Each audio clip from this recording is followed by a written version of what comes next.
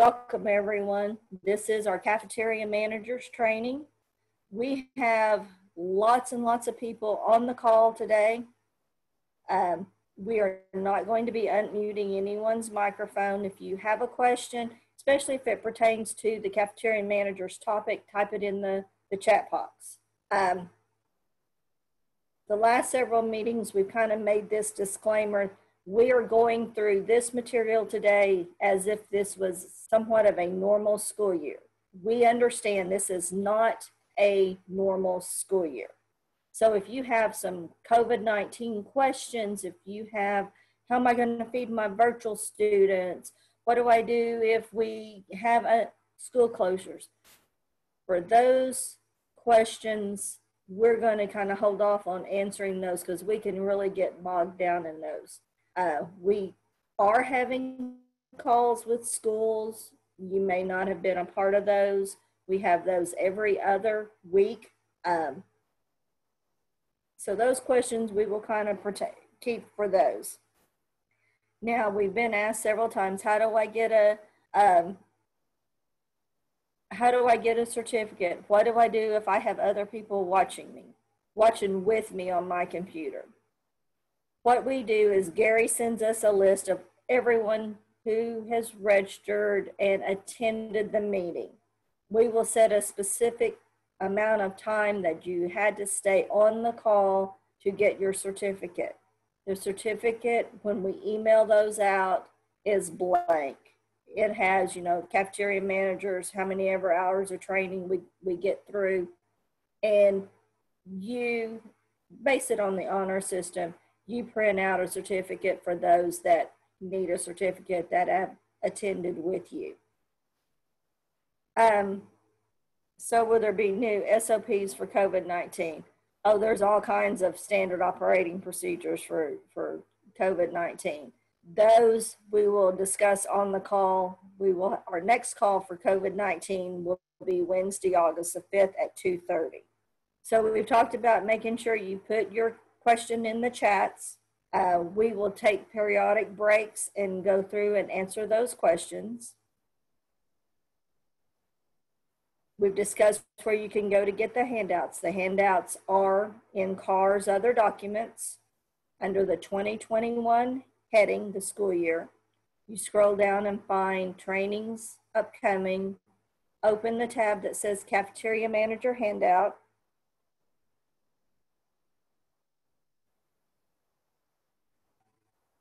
Cafeteria Manager Handout, double click on that and it should come up as a zip file. Open the zip folder and you should be able to print the handouts or save them to your computer. And in those handouts is the PowerPoint. We have some menus from the Cooking for Kids classes. If you've attended any of those, you already have those menus, but those are out there for everyone. It's some sample menus. We also have the ICN website where you can obtain recipes, some offer versus serve information, and some samples of production records. Also, if you need a manual, the Child Nutrition Manual is in CARS. It's up at the top under the 2021 link. You can print it by section. So if you are the cafeteria manager and you want just the cafeteria manager section, you can print that, or you can print the entire manual. The manual is broken up into the 4 sections, or you can print the entire manual.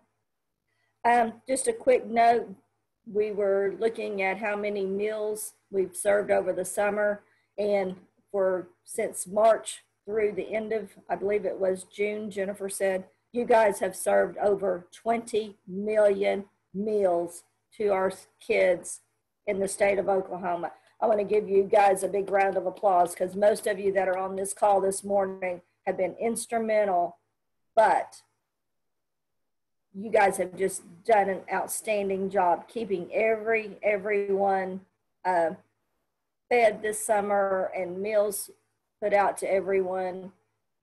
Just thank you. Thank you for all the work you've done this summer. So we're going to go ahead and really kick off and get into the PowerPoint, and the training. So this is Cafeteria Managers.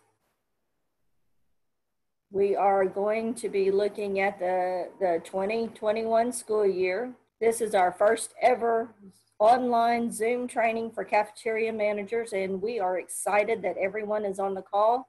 And we're going to look at our learning objectives for today. And we hope we can get through everything and you guys will have a better understanding of the meal patterns, both breakfast and lunch and after school snacks. Kind of want to go over what is a reimbursable meal, you know, what has to be on the tray for it to be reimbursable. What is offer versus serve? Hopefully you'll have a better understanding of offer versus serve and how it works for the different grades. Understanding a special diet. What happens in your school when you have children that need a special diet? We have some tips and tools on some menu planning, how to complete our food production records. We're going to look at how to use the food buying guide. What is a CN label or a child nutrition label, and why it's important in our child nutrition programs. What is the CACFP meal program, and some other miscellaneous information that we need to cover. So the management of the cafeteria is you guys' job. This is what's very important. And we were talking about the school meals that impact our kids every day. The 20 million meals over the summer is fabulous. We just applaud you guys. But why is school meals important? Because there's still millions impacted by hunger and food insecurity every day. Even here in the state of Oklahoma, where we have growing seasons and lots of food that's grown, but we still have food insecurities. But at the same time, obesity is still a concern. And that's why the programs still have calorie limits and other things on there. I just had a question pop up about civil rights. No, we will not discuss civil rights on this call today. There's a couple of different ways, and we may talk about those during a break. Our USDA meal patterns come from the 2015-2020 Dietary Guidelines for Americans and the My Plate messages. Now on the screen, you can see a website. That is the website to the Dietary Guidelines for America. Normally, if we were all together, we would click on that and go out to that website and take a look at it. But on a Zoom call, I don't want to mess up my PowerPoint and have to try to figure out how to get back. So we're going to just leave the website up there for a few moments. And if you need that website, we can get it to you later on, or you can download the PowerPoint and have that website. Our meal patterns offer us more fruits and vegetables. It wants us to limit the amounts of oils and fats and trans fats in our foods. So let's dive in. Let's start talking about our meal patterns. We have our breakfast and lunch meal patterns. In the 2010 Healthy Hunger Free Kids Act, we went to the one single menu approach. At that time, we had two menu approaches that schools could do, but now everyone is under the same menu approach. It makes it more simple. It allows you to offer fruits and vegetables daily. Whole grain foods are now important. Whole grain rich foods, I should say, not just whole grain. You still have to offer milk to each grade group, and we'll talk about what the grade groups are a little later. It limits our calories based on these grade groups, and we look at reducing our fats, sodium, and our trans fats in our meal pattern. Matter of fact, we want to eliminate the trans fats except for the naturally occurring trans fats in our programs. Some of the meal flexibilities that came out for last school year that are still in effect is 1/2 of your grains have to be whole grain rich for the week. So again, this year for breakfast and lunch, your meal patterns, 1/2 of your grains have to be whole grain rich. The sodium target will not change for breakfast or lunch. We're still looking at target, the first target. I'm not seeing any new memos on any other changes. So this school year, we will not have any menu meal pattern changes for the school year. Your flavored milk and low-fat milk are still required. However, just make sure if you are offering the higher fat, that a unflavored milk has to be offered with each meal service. Now we're going to do something a little different, and with a group this large, I'm not sure how our polling questions are going to work, but I'm going to launch a polling question, answer the polling question in the little box that pops up, not necessarily in the chat. So here comes the polling question. The polling question is we're going to talk about our grade groups. Just want to see overall out there how many of you know what the grade groups are. So is it number 1, the K, do you do a K through 4, 5 through 9, 9 through 12? Is that an allowable grade grouping? K through 5, 6 through 10, 11 through 12, is that a correct grade grouping? K through 5, 6 through 8, 9 through 12, is that our correct grade grouping? Or the bottom one, K through 2, 3 through 5, grades 6 through 12. If you're brand new to child nutrition, you're probably not going to know the answer to this question, but you will by the end of the day, or at least I hope you do by the end of the day. I'm going to give you about a minute or so to answer our polling question. Polling questions are just to keep you guys awake and alert. So we still have people raising their hand. We're not going to, that would be if you were raising your hand, would be like in class, you were wanting to talk. We're not going to unmute microphones. There's too many people on the call to unmute microphones and let other people talk. If you have a specific question, put it in the chat and we will take a break, and Sherry will jump on the call with us and we will start looking at the questions and try to answer them. All right, I'm going to end the polling, and it looks like a majority of you, I'm going to share the results. 78% says the correct grade grouping is K through 5, 6 through 8, 9 through 12. That is correct. So if you miss that, please, please, please don't stress it. We're going to go over what those are during our presentation today so that you understand for a correct grade group. It's the K through 5, 6 through 8, 9 through 12. Now there are some little caveats to that. For lunch, we can look at a grade grouping of the K through 12. For lunch, you can overlap and have a K through 8 menu and a 9 through 12. At lunch, though, there's not an overlapping for like the 6th through 12th grade. It has to be the 9th through 12th graders have to have their own grade grouping menu. Just not an option there. This slide just kind of breaks it down a little bit so you can kind of see the grade grouping and the calorie ranges at lunch and at breakfast. So if you're doing a K through 8, K through 8 menu, you see down at the calorie overlaps. At breakfast, you can overlap.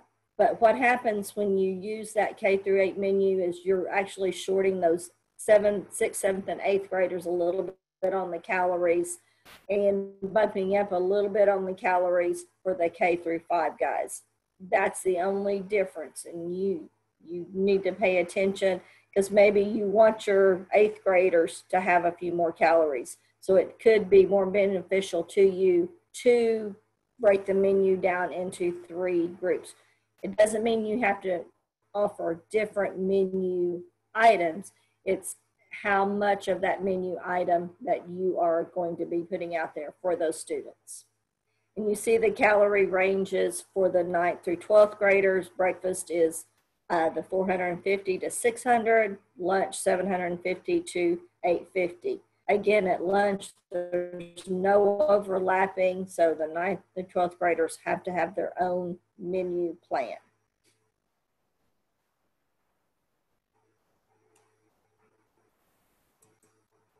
Okay, I'm not advancing as well as I would like to. My clicker, for some reason, is not working this morning.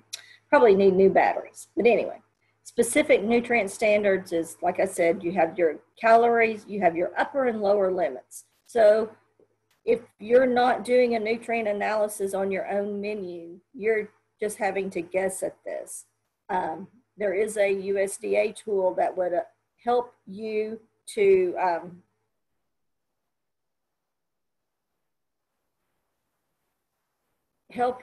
know if you are meeting these target goals.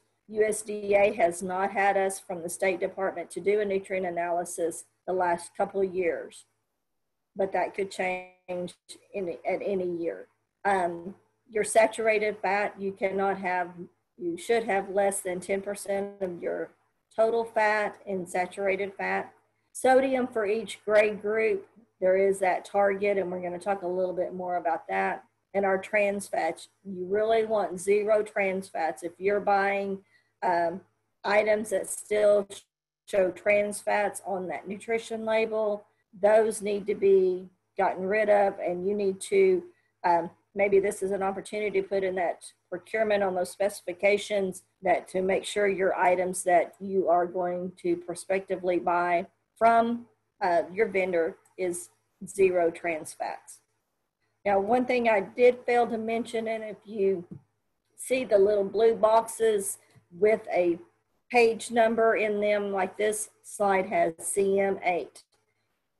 Those numbers in those blue boxes correspond to our child nutrition manual.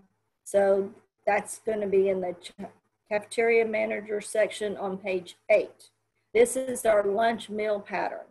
Normally, if we were meeting in person, this would be a handout we would give you on a little card stock. But now this may be something if you don't have one from previous years, it has not changed since last year. You could print this out, laminate it yourself, and hang it in your kitchen. What I want to bring your attention to here is that it's got the meal pattern broken down, and you can see the K through 5, 6 through 8, 9 through 12. The items that we have highlighted in the yellow in the parentheses is what is required to be offered daily. What is to the left of those parentheses is the weekly requirements. So let's look. In the meal patterns, you have 5 components for the lunch meal pattern. You have fruit, vegetable, grain, meat, and milk. Those are our 5 components. Now, fruit for our K through 5 children, they have to be offered every day a half a cup of fruit. For the week, they have to be offered a minimum of 2.5 cups. So you look at your 6 through 8, it's exactly the same. Because remember, those two could overlap, and the only thing that was a little different is our calories and our sodium that you have to adjust down if you're going to do the overlapping menu. But look at your 9th through 12th graders. They have to be offered 1 cup of fruit every day, 5 cups for the week. The cups of fruit, and you see the little B out beside that, there's going to be some footnotes, and we're going to look at the footnotes in just a moment. Couldn't fit the whole sheet of paper as one slide because we wanted to try to make it as large as possible so that you could be able to view it on the screen. Now, when we're looking at the vegetables, you notice there's those indented dark green, red, orange. Those are what we refer to as the subgroups for the vegetables. Now, on your vegetables, you notice that your K through 8 children have to be offered 3/4 of a cup of vegetable every day and 3 3/4 cup over the week. Your high school or your 9th through 12th graders have to be offered 1 cup of vegetable per day with 5 cups over the week. And we're going to get into each of the subgroups and how they work a little bit later in the presentation. But you can see each day, because they're, for the week, each subgroup has its own requirement. So offering a dark green, your K through 5 children have to be offered throughout, sometime during that week, a half a cup. The same way with your 6th through 8th graders. They have to be offered a half a cup. Well, dark green is the same for all grades. Your red orange, that is what I want to bring your attention to. Your K through 5, 6 through 8 have to be offered 3/4 of a cup over the week. But your high schoolers have to be offered at least a cup and a quarter throughout the week.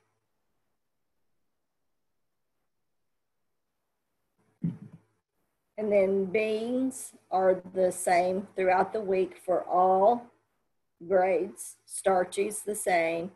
And then the other vegetable group have to be a half a cup and a half cup for your K through 5, your 6 through 8, and then 3/4 of a cup for your high schoolers. Then going on down, you have to have some more vegetable, because if you added all these subgroups up, you're going to realize that's not enough to meet that weekly total. So you have to offer some additional, and it can be from any of the subgroups to meet the total that's required for the week. We find when we're out doing administrative reviews, this is where we sometimes see some issues, is the vegetable subgroups of not offering enough of those subgroups during the week. And we've got a tool that kind of helps with that in the manual. And I tell the story, and if you've been in any of my workshops, you've heard me tell. I'm a previous food service director. I was a director when the meal patterns changed, and I can remember the day sitting in the McAllister cafeteria when the state and OSU Extension came in to do our first meal pattern training, and I had the thought, I will never figure out these subgroups. And I was fortunate enough, in my office, I had a huge whiteboard.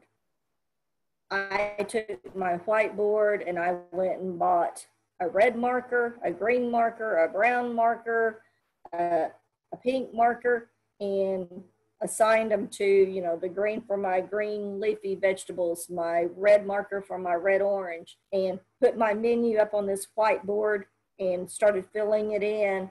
And then I'm a very visual learner. Some people are not visual learners, but I'm a visual person. Once I had those subgroups up there throughout the whole week of my menu plan, I could see what was missing. Very color coded.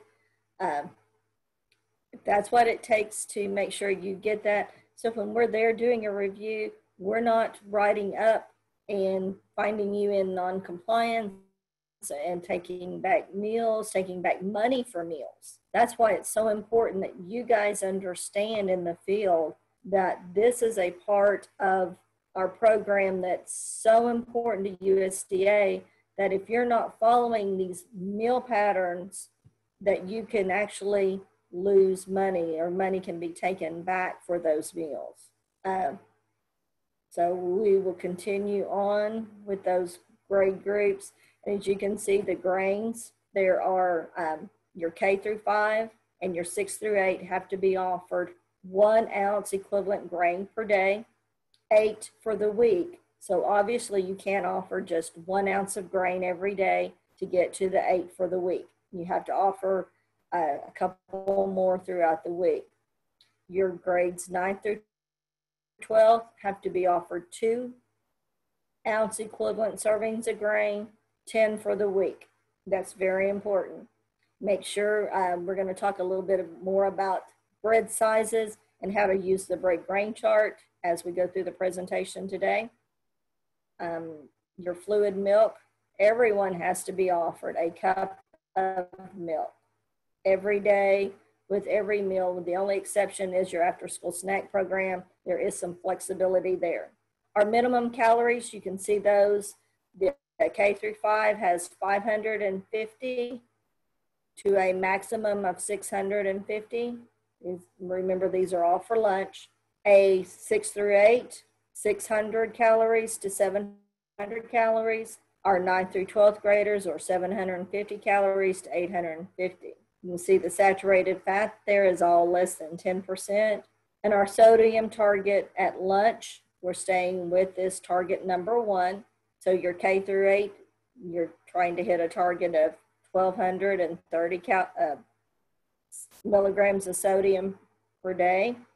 Your 6 through 8 is your 1,360, and your high schoolers 1,420. Those are very important. That if you're not doing a nutrient analysis, you're not sure. But if you're working on buying lower sodium vegetables and paying attention to the sodium in the items that you are ordering from your vendors, that is very, very beneficial. These are the footnotes that I was talking about. Very important that you read those, what they correspond to. It gives you a little more information on those meal patterns. Make sure you are reading over those. That I notice on C, it says larger amount of these vegetables may be served. In other words, on your vegetable subgroups, those are the minimums. You can offer more on your, actually on any of the components, but you want to make sure it can meet any nutrients, that you're not going over on your calories and your sodium, because that's very, very important. The footnote F talks about half of your weekly grains have to be whole grain rich. And we're going to go through some of the definitions of what a whole grain rich item is. So make sure you're paying attention to those footnotes. Here is our breakfast meal pattern. It is set up just like the lunch meal pattern. If it's in the parentheses, that's your daily total. To the left of the parentheses is your weekly total. So for fruits, for all grades, as you can see there, you have to offer 1 cup per day with 5 through the week. And I didn't say this on the lunch, but both meal patterns, you can offer juice, but juice can only count for half of the servings per week. And we have a slide on that, but I want to say that here, so we maybe say that a couple of times. We find that is sometimes written up in the reviews when our consultants come out to do an administrative review, that you've only offered juice at breakfast, which you can offer a whole cup of juice at breakfast, but only half of that can be for the week. So you still would have to, you could only offer 2.5 cups of juice per week in the breakfast program or the lunch program. The rest would have to come from fresh, frozen, or canned. Now you see on the slide, the vegetables, they're all zeros. You are not required to serve a vegetable at breakfast. You can, but you are not required. Breakfast, you can see the grain requirement there. 1 whole grain, or one, I shouldn't say 1 whole grain, 1 grain per day, 1 ounce equivalent of grain per day. For your K through 5, you have to have a weekly minimum, though, of 7 ounce grain equivalents per week. 6 through 8 has to have a minimum of 8. Your 9th through 12th grade has to have a minimum of 9. Now, if you're going to follow that K through 12 breakfast, you're going to have to offer at least the maximum for your high school. So you're going to want to offer 9 ounce equivalents of grain per week.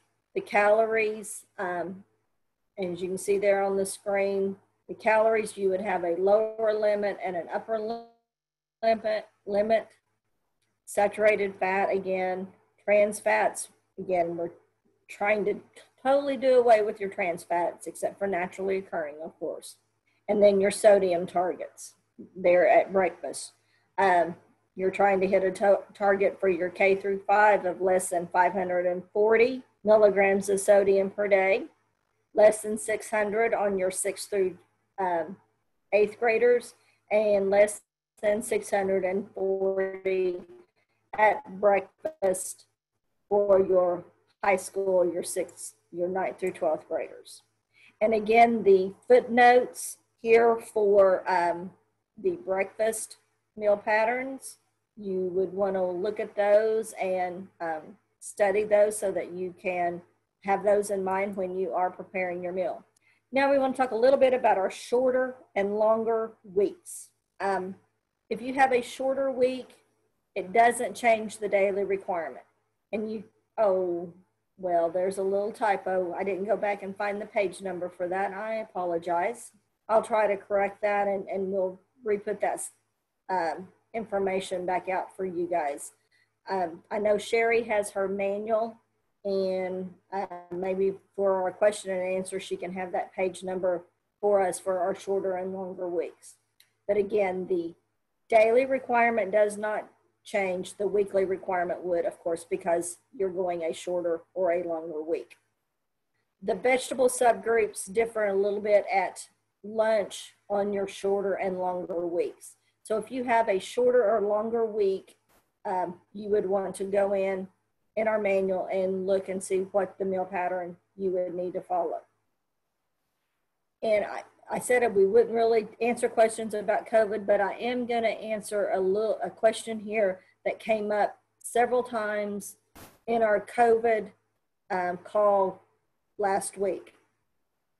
If you're going to have a virtual day and do distance learning, but that's an accredited school day, you're still going to be a 5-day-a-week school.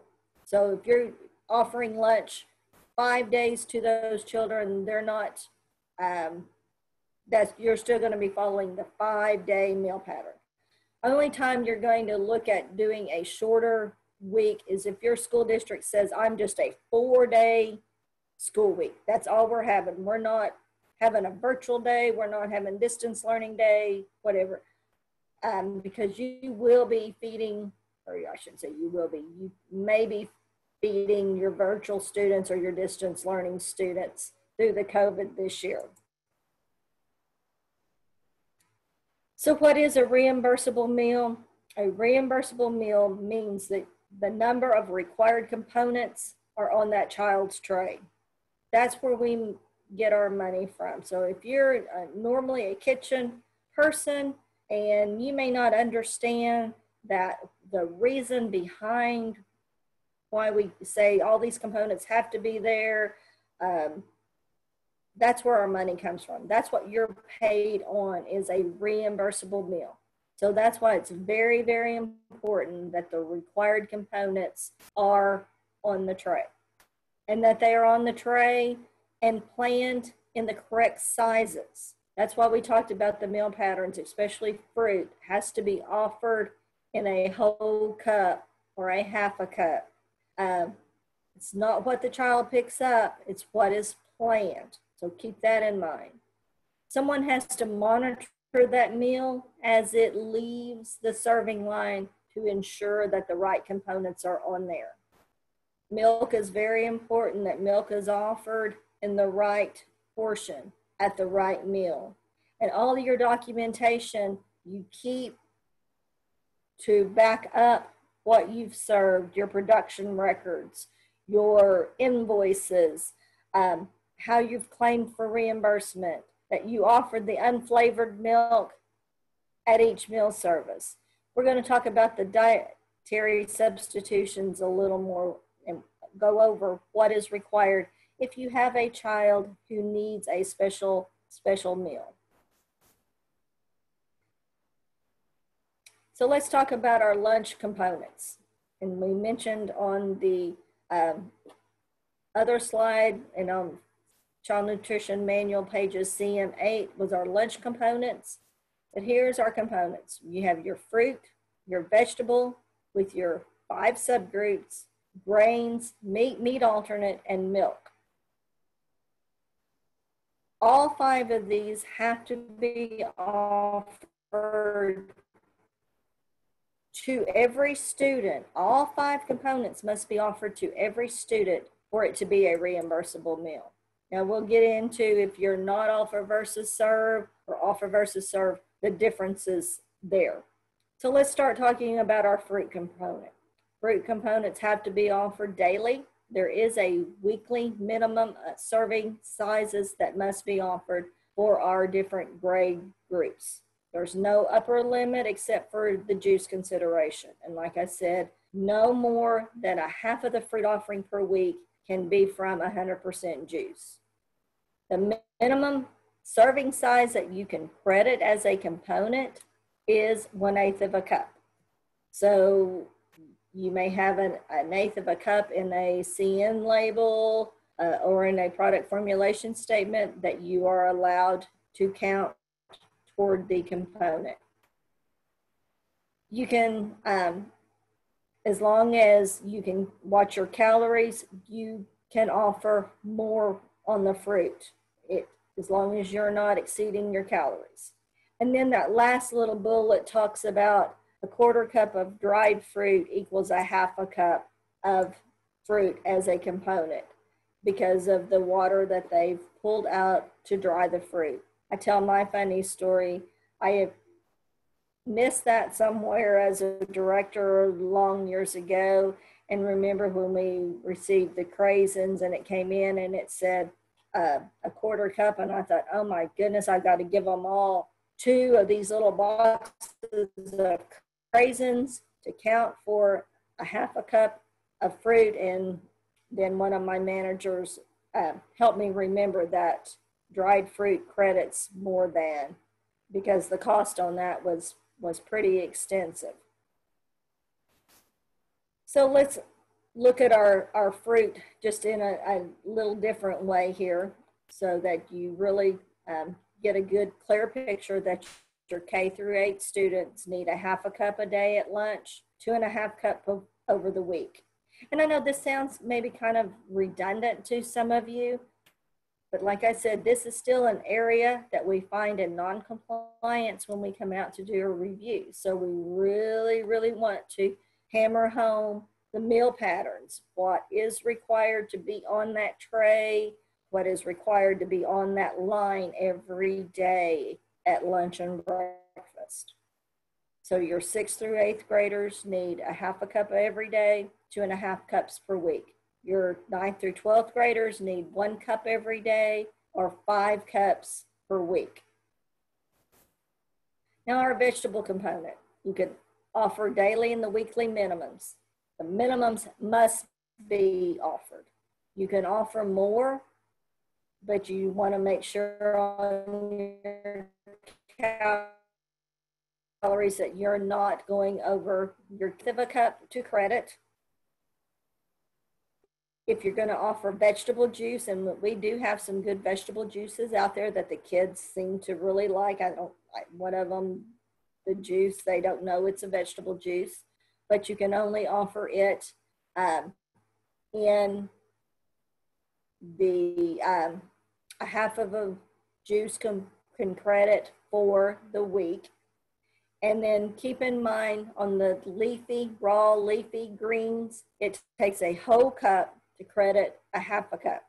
The caveat here is making sure the menu planner communicates with your frontline staff to know what, you're going to serve a 1/2 cup.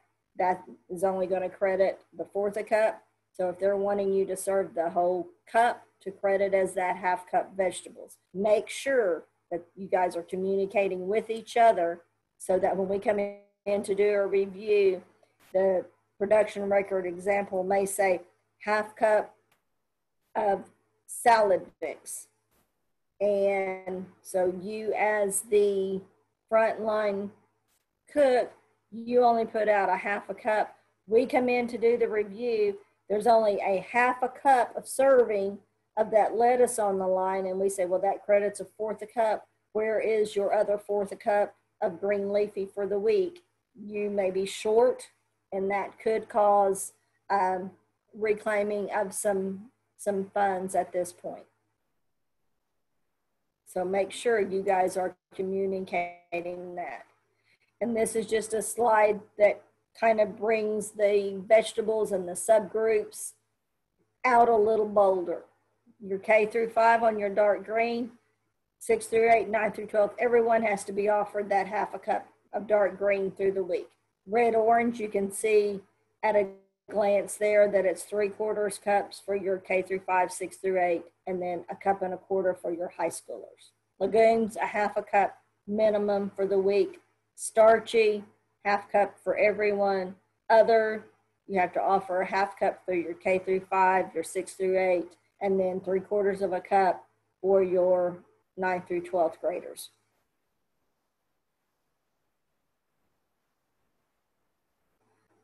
Your, and like I said earlier, you have to come up with a few more vegetables to meet the weekly requirement. And something that I learned, and I think some of the consultants teach this as well, for those K through 5, 6 through 8, 3/4 of a cup is a lot of vegetable to serve if you're only offering one vegetable. It's real easy to break that up into serving at 2 1/2 cups, because remember, you can serve more vegetable. You just have to meet the minimum. So 2 1/2 cups is easier to break up, especially if you're an offer versus serve school, because then that gives them a choice. Because if you only offer 3/4 cup of broccoli, first of all, that's a lot of broccoli. Second of all, the kids aren't eating the broccoli, they're just throwing it away anyway. It could save you, if you're offer versus serve, it could save you money, and it gives the children a choice. You have broccoli and a salad. They might pick up the salad where they're going to leave the broccoli on the line. Just kind of something to think about. And in McAllister, we did do our nutrient analysis of our menus, and the 1 cup, even at the K through 5, 6 through 8 grades, could still meet all my nutrient requirements, serving or offering that whole cup of vegetable per day. This whole slide's just been in there a while. It just gives you some vegetable subgroups, what categories they're in, where they fall at. If you have questions on some of those, they're highlighted the starchy vegetables because some people don't realize corn, maybe green peas are starchy. Other vegetables is, green beans is highlighted because some people think green beans is a dark green, which it is not, just because the nutrients in the green beans are not the same as what is a green leafy dark green vegetable. And then here is just an interesting little slide with some dark greens. I do have a disclaimer on here because your food buying guide lists your vegetables, how they are: dark green, red, orange, beans, peas, and legumes. I could not find in the food buying guide the arugula, that M-I-Z-U-N-A, what other one was it? The Mizu, let me look at my slide here a minute. This M-I-Z-U-N-A, I could not find. The one next to it, the T-A-T-S-O-I, those are not in the, well, neither was the dandelion, in the food buying guide at all. Couldn't find them. So it wasn't like they were in the other vegetable subgroup or starchy or dark green. They were just not in the food buying guide. So that's my disclaimer for that slide. Now, what is in it? What is in our red orange? Red orange probably is one of the harder groups to have some variety in for the kids. Some things that fit in there though are the acorn squash, butternut squash. Carrots, we all know, through the COVID crisis, I think carrots was one of the, the pre-bag carrots was one of the things we heard was maybe not as plentiful as they could be. A Hubbard squash, pumpkin. There are some recipes out there that you can use pumpkin in. Red peppers, red bell peppers. I hear kids all the time say, well, I don't like peppers. A red pepper has a sweet flavor, so that might be an option to offer to your kiddos when they are cost effective. Sweet potatoes, I know we have our sweet potato fries. Try baking sweet potatoes. Find some recipes that are out there with our sweet potatoes. Then, of course, tomatoes. Make sure if you're running short on your red orange vegetable through the week, that you're counting the red orange that you put in your pizza sauce, your spaghetti sauces, things like that. That can help make sure you're meeting those requirements. Beans, peas, and legumes. Here's just some samples of the beans, peas, and legumes. Because if you're only feeding refried beans once a week, maybe, try something new. I know if you've been through some of the Cooking for Kids classes, they have some new recipes and things with, what's required, using some different varieties of things. Garbanzo beans, navy beans, black beans, pinto beans. Oklahoma, we're pinto bean people. Some of the starchy, Oklahoma, we don't have a problem reaching our starchy vegetables because we have our French fries, our potatoes, and corn. It's not just corn on the cob. Corn in general is our starchy vegetable. The baby lima beans are the split peas. And just some other vegetable in the other vegetable category. Our onions, our green beans, beets, Brussels sprouts. So just some samples of some things that are in our other vegetable category. Then kind of our funny slide. These are not vegetables. These cannot be counted because they are a processed item and you cannot credit those as a vegetable. Now we're going to go with our polling question. So let me launch our next polling question. Maybe.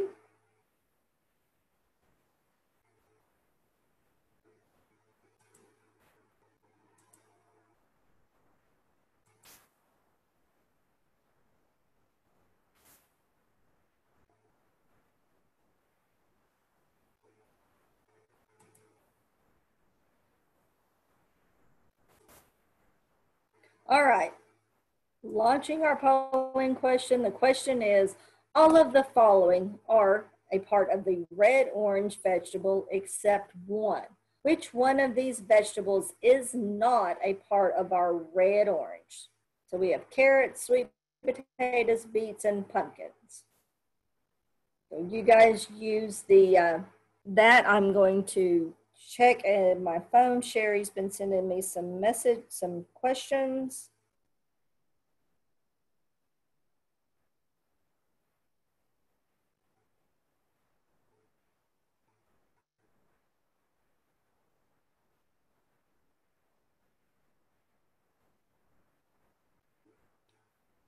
And we will look at most of these questions that she is asking, that you guys are asking in the chat. Yes, it is being recorded. Gary does record all of our Zoom meetings. We will talk about field trips. We'll talk about the pre-K meal pattern a little bit later. We will talk about offer versus serve, but not civil rights so much in here. So let's end our polling question. It looks like the majority of you did say beets. That is correct. That was on our slide. Beets is in our other category. So very good. 87% of you said beets. Remember, sweet potatoes and pumpkins are a part of the red-orange vegetable. If you're new to child nutrition though, I know that it can seem kind of strange.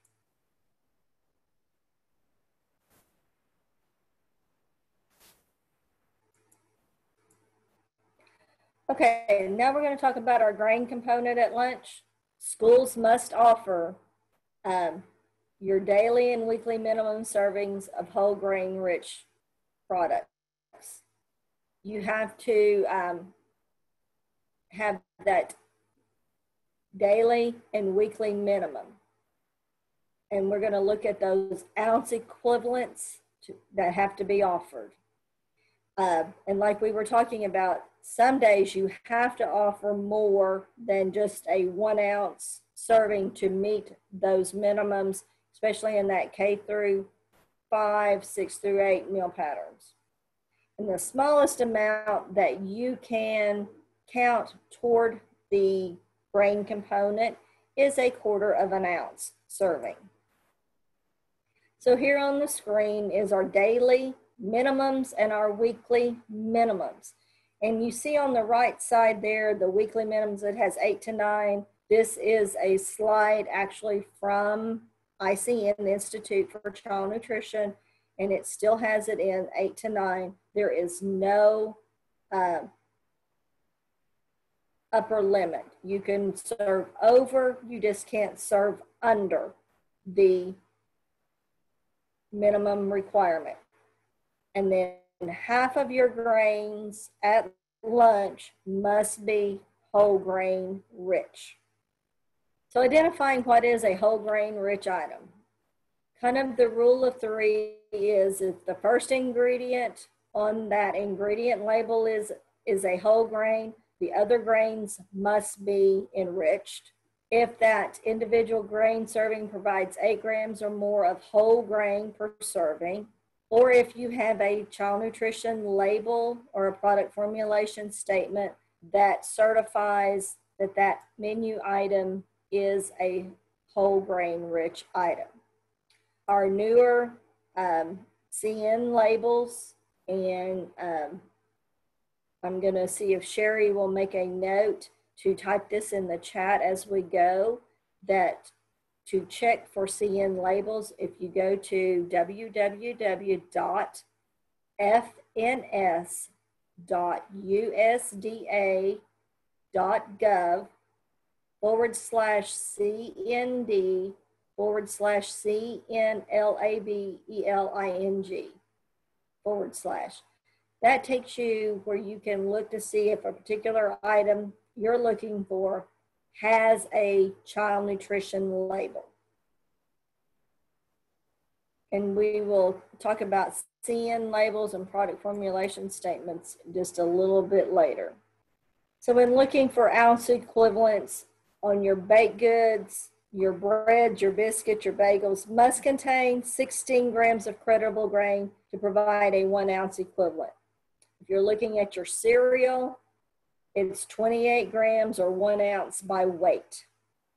If it's a pasta, it has to be a 1/2 cup of cooked or to provide a 1 ounce equivalent. Ready to eat cereal has to be 28 grams or 1 ounce to provide a 1 ounce equivalent.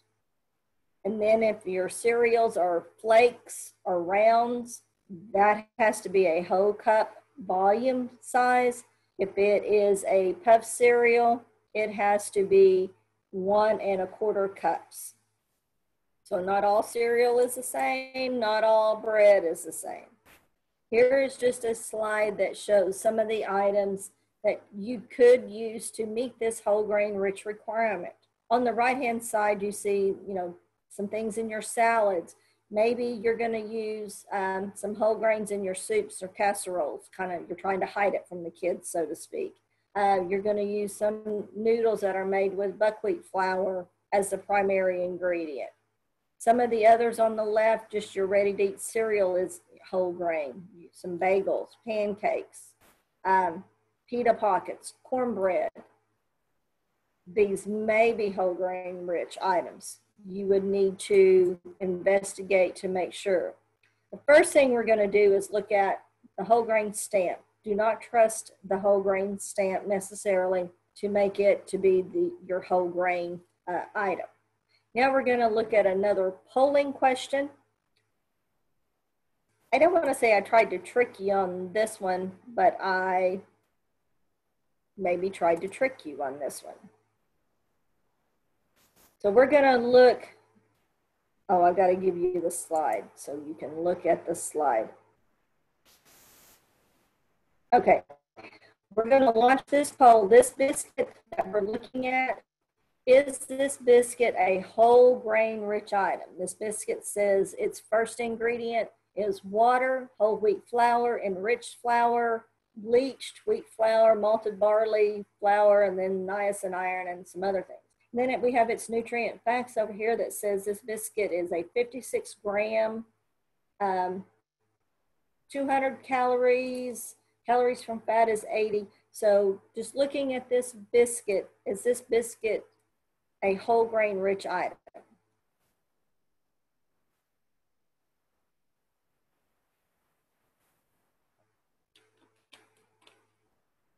Give you about a minute or so to answer the question. Some of you are saying yes, and some of you are saying no. We're about at a 50-50 tie. This biscuit, it's kind of like a horse race. You guys can't see the polling question, but as you're answering yes or no, it's like two little blue lines going across. And right now, it's a very close race if this is a whole grain rich biscuit or not. Okay, so now we're going to, I'm going to leave it another minute. I still see people answering yes and no. Okay, it looks like about 500 of you, of about 700 that are on the call have answered the question. So that tells me that maybe some of you are not answering the question.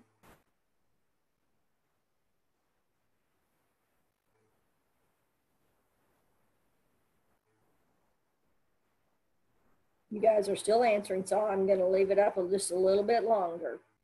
And I can see the ones of you that are watching as a group, you guys are all discussing. Can we count this? Can we not? Is this biscuit really a whole grain biscuit? All right, we're going to stop. I'm going to end the polling. And I want you to look at the result. 51 of you say no, this is not a whole grain biscuit. And 49% of you say yes, it is a whole grain rich biscuit. Well, it is a whole grain rich biscuit.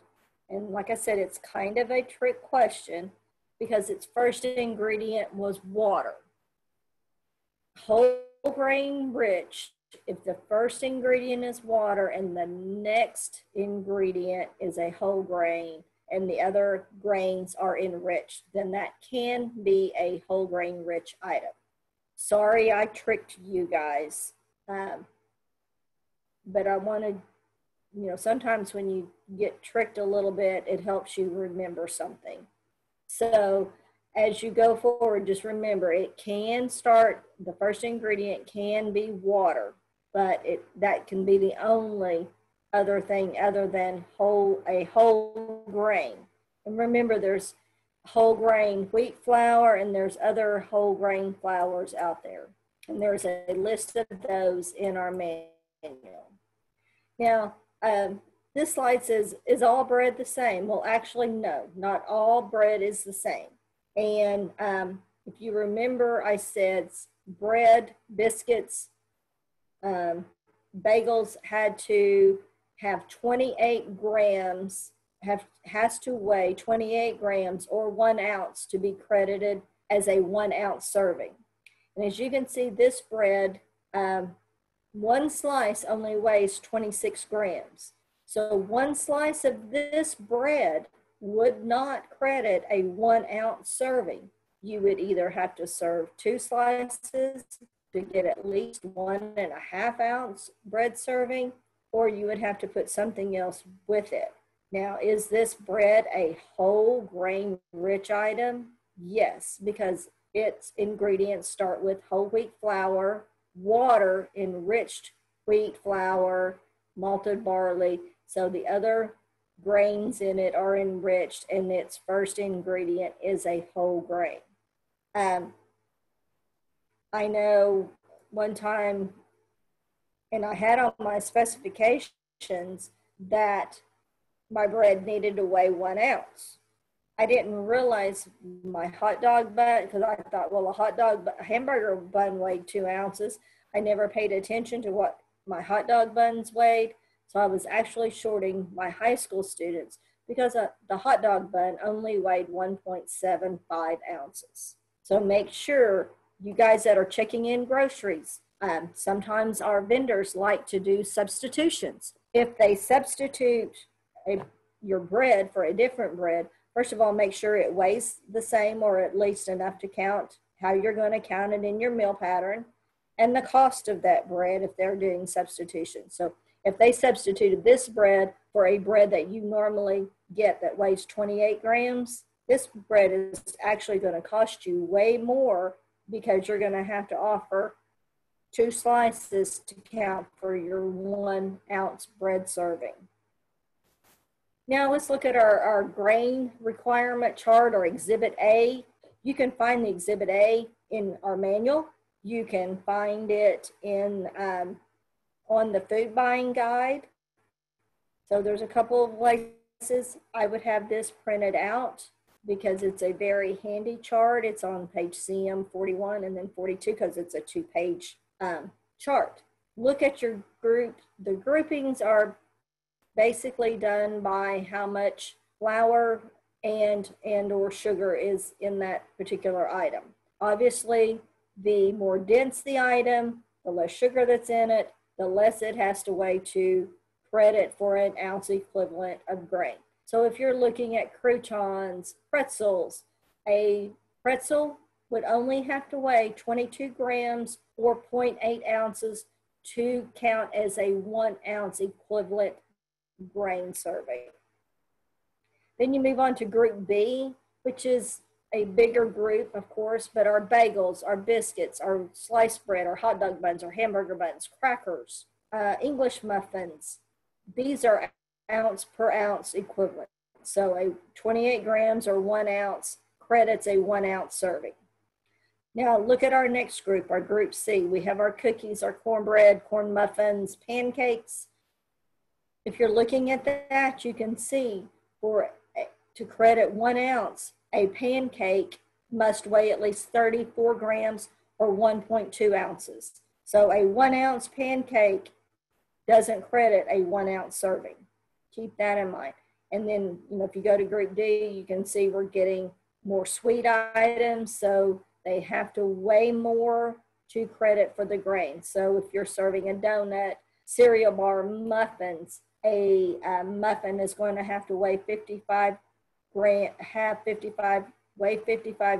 or 2 ounces to credit as a 1 ounce equivalent in our bread grains. Then the back side, of course, we get, cereal bars, donuts that are caked or frosted, sweet rolls, toaster pastries that are frosted. Those have to weigh 69 grams or 2.4 ounces. You keep going down, skip on down to Group G, a brownie. A brownie, to credit a 1 ounce serving, has to weigh 4.4 ounces. That's a brownie of about that big. That's a huge brownie. Group H, we have our cereals. So our cereals, 1 ounce credits for 1 ounce or 28 grams. Or if it's a pasta, it's a half a cup of cooked pasta. And then, of course, our ready-to-eat breakfast cereals, it's 1 cup for flakes and rounds. If it is a puff cereal, that cereal must weigh 1.25 ounces to credit for or must be 1.25 cups or 1 ounce to credit for a 1 ounce serving. And for granola, a 1/4 cup or 1 ounce credits for a 1 ounce serving. And then this is just a flow chart that can be found in your food buying guide. You can kind of read if the ingredient is this, then that item is a whole grain. If it's not, you know, this is where you follow some steps. And if you ever have a question on a whole grain rich item, please reach out to your consultant. And I probably should have said this at the very first. If you don't know who your consultant is, look in the manual on page C3, I believe it is. It's where we list all of our consultants, their telephone numbers, their email addresses. Those are there. They're there as a resource for you. It's a lot better to ask a question before a review situation than it is to get into a review situation and it be too late to ask the question. On those sweet items we were talking about in our school meal program, schools can only count 2 ounces per week of a grain-based dessert. So those items on that grain chart in those groups with the higher sugars that are considered a dessert, and kind of the rule of thumb, if it looks like a dessert, talks like a dessert, tastes like a dessert, it's probably a dessert, can only be counted, can only serve 2 ounces per week. And remember, since we've gone back to only half of your grains have to be whole grain rich, there's no more serving a sweet item and counting it as an extra in the meal program. All grains count toward that weekly total of grains. So keep that in mind if you're the menu planner and you're planning a menu and you're used to throwing a cookie in every Friday that wasn't a whole grain, that is now going to be counted as part of those weighing against your grains being whole grain rich for the week. Now, we haven't talked much about our pre-K students. Our pre-K, if you're serving pre-K, and there's a little caveat here, if your pre-Kers are mixed in, co-mingled with all of your other students, they can follow the National School Lunch and Breakfast program. If your pre-K students are not co-mingled, they come into the cafeteria or they eat in their classroom. And this year, if we're feeding more breakfast and lunch in our classrooms, you're going to have to follow the CACFP. And what that stands for, if you're not familiar, Child and Adult Care Food Program. You'll have to follow those meal patterns for those pre-K students. It's actually, it's less food, so you maybe wouldn't be wasting quite as much food to follow this CACFP pattern, but you can't, there's a couple of things. You can't offer any sweet items. They're not allowed any sweet grains. They are not allowed to offer them chocolate milk or any flavored milk. I shouldn't just say chocolate milk. They cannot be offered flavored milk. And then there's a couple other things we have to look at on the sugars in their yogurt and their cereals. This slide just kind of is talking about some grain components to kind of get you thinking. If you're offering a chicken burrito, even if you're making it from scratch or you're buying a pre-made chicken burrito, you want to look at how much bread grain is on that in that item. So if you have that CN label, it should tell you this chicken burrito credits 1.5 either grains or whole grain rich for the child nutrition program. If you're making it from scratch, of course, you're going to use your tortilla. You would know how much that grain would credit. And brown rice. But let's say you made your chicken burrito from scratch and you used a regular flour tortilla. So this meal may have 1.5 ounces of regular grain and 1 ounce of brown rice. It's a total grain of 2.5 ounces, but only that 1 ounce would count toward your whole grain rich for the day. Kind of the same way with spaghetti. If you're not using the whole grain pasta and you're making a whole wheat roll, your total grains for that day may be 2 1/4, but only a 3/4 ounce equivalent is whole grain rich. Rice pilaf, if you're using a whole grain rice for your pilaf, that could credit as 1 ounce of whole grain rich. Oatmeal cookie, of course you can't offer the cookie, as we just said, to those pre-K students if they're not commingled, but that could count towards your grain equivalent for the week. We're going to stop right here and take a little bit of a break. I've got 10:14, so we've been talking quite strongly for about an hour and a half. We are going to go through and answer some questions, and then we will take about a 15-minute break, give everyone time to go get something to drink, give me some time to go get something to drink, and that. So Sherry, I'm going to let you unmute your mic, and I'm going to look at some of the questions you sent, and you can start answering some of our questions. Okay. I think that later on, the questions are gonna, there was one person who asked about the questions. They're in your chat, so make sure you know they're in your chat. If you're serving a group of children that are 7th through 9th grade, they want to know, how does that work on serving sizes? You're going to have to follow the meal patterns as far as that's concerned. You're going to have the 6 through 8 and the 9 through 12 meal patterns with those children. Am I correct, Dana, on that one? They're going to have to follow that. That is correct. That as far as that's concerned. You have to figure out a way. And one of the things we did in our district, we just talked with that principal and made sure one of those grade levels, the 8th and, one of the grade levels, just make sure that those 9th graders come in there later, possibly, or earlier. You can serve them either first or last, and then you add the components or take away the components that you need to as far as that's concerned. We had a lot of questions regarding juice versus fruit. Okay, you have to offer a full cup of fruit at breakfast. The juice can only be offered half during the week, no matter what grade level you're working at, no matter what, it's K through 12 as far as that's concerned. Juice, you must have 1 full cup of fruit, but only half of that can be offered in juice. That question came up several times. Another thing too, you were asking me regarding, I did put the website for the CN labeling. It is in the chat. Also too, for those of you who are asking about short weeks and long weeks, I also put that as on CM30 and CM31 in our 2021 version of our Child Nutrition Manual. Also too, we had a lot of questions regarding virtual students. We're not requiring you to feed virtual students. That is actually up to your school. But is that— Wait. Yeah. No. That is a question we've asked USDA if you are required to feed the virtual students.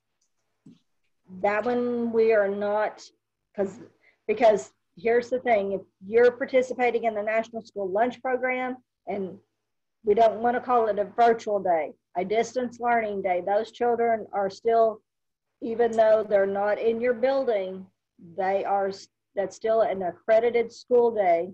And child nutrition programs say you feed meals on accredited school days. And that is a question we have at USDA, if you have to offer meals to your distance learning students on those days.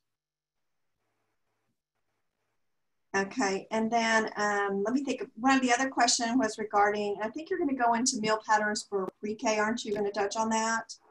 Yes. They were, okay. They were just asking about chocolate milk, and they would, if they still weren't able to drink chocolate milk as far as that's concerned. Well, on the chocolate milk, remember everyone that if the children are not co-mingled, then no, they cannot have flavored milk. If they are co-mingled, then you feed them the regular K through 5 meal pattern. Okay, and Dana, actually there's more questions that have come into the chat box since I started talking with you. Those are, I think, are the main ones I've highlighted. And as far as that's concerned, that were asked, in the chat. I don't think there's anything else that really we need to cover. And here's what we will do. We've done this for all of our other Zoom meetings. We will take all of these questions and we will type them up in a Q&A type format, and we will post them when we post the video. Okay. So if you've asked a question and you need that immediate answer, I would reach out to my consultant. If you need an immediate answer on, are my pre-K, you know, can I consider them commingled or not? Reach out to your consultant and ask that question. If you need, like I said, if you need an immediate answer, let's reach out to them. If not, we are going to be, okay, somebody, I see a question. Somebody said a black bean brownie counted as a vegetable. Those are the new ones. That's a new one. If it looks like a dessert, talks like a dessert, and eats like a dessert, it's a dessert.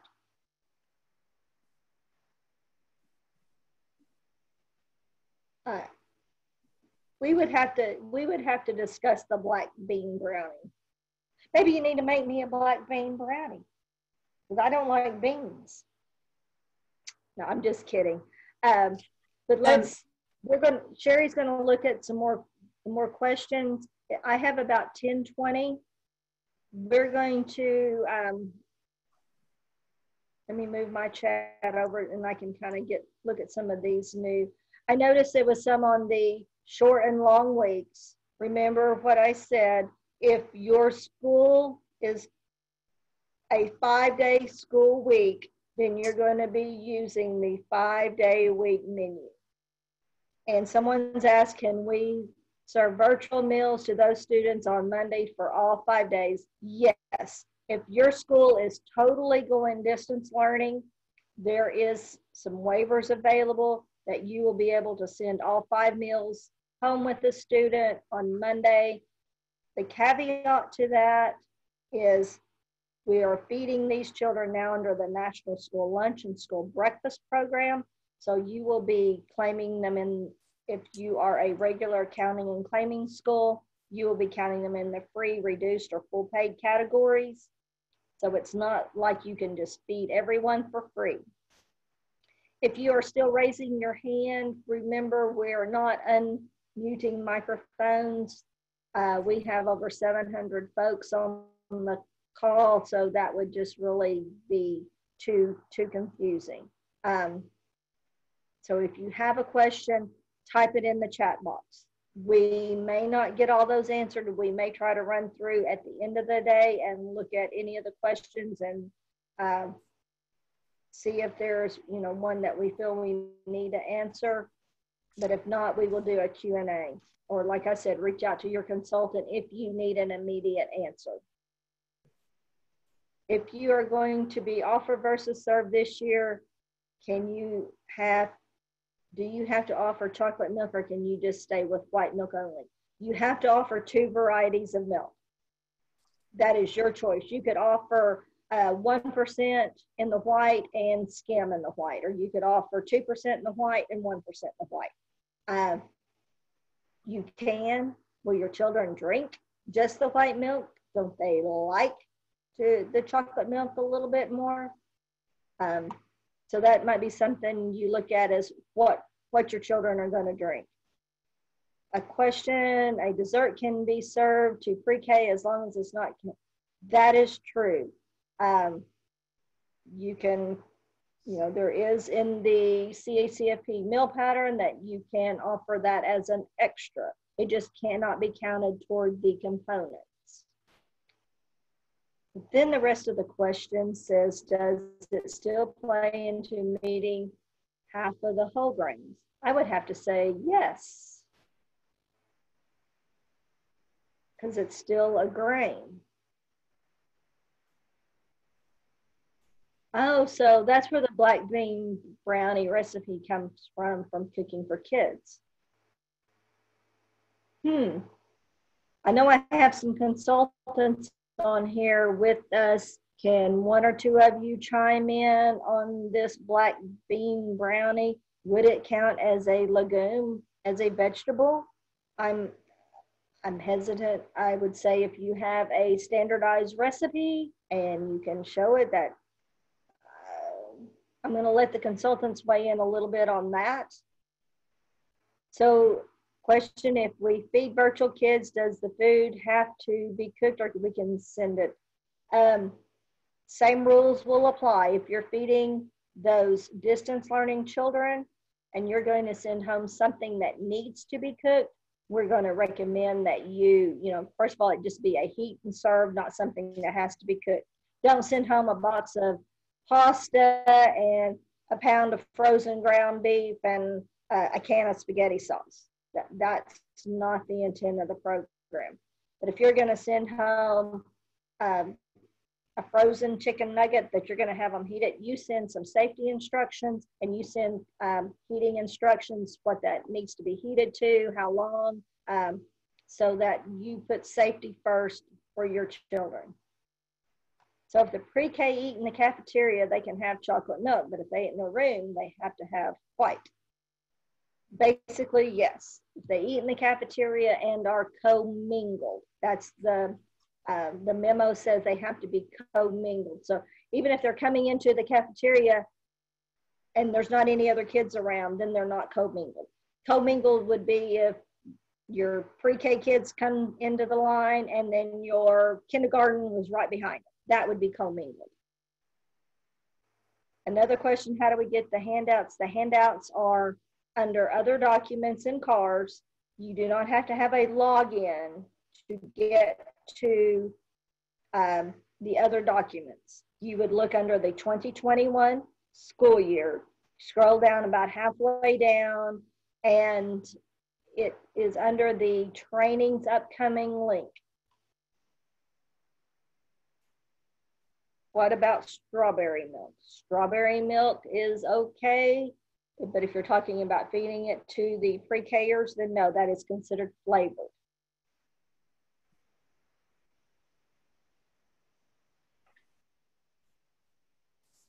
So if you're doing distance learning children, you're going, if you are a normal counting and claiming school that you take free and reduced meal applications every year, you're going to take them this year. So if they're a full paid student, they're going to be charged the full price for a meal. So if you're sending home bulk meals this year to your full paid, and your full paid price is $3, 3 times 5 is $15 for what you send home. And it's going to be up to your district on how you figure out how to collect money from those. Okay, we're getting off too much into the virtual. We're going to bring it back just a little bit. You have these virtual distance learning questions. Tune in on Wednesday, August the 5th. So we have a question. If pre-K are not commingled, you only have to, that is true. Thank you, Becky. And we go in, I think, into the CACFP meal pattern a little more.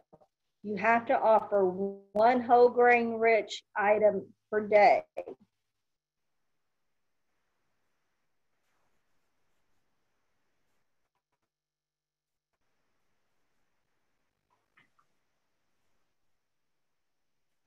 We have one consultant that said black bean brownie is what is CARS. CARS is our counting and claiming administrative review system.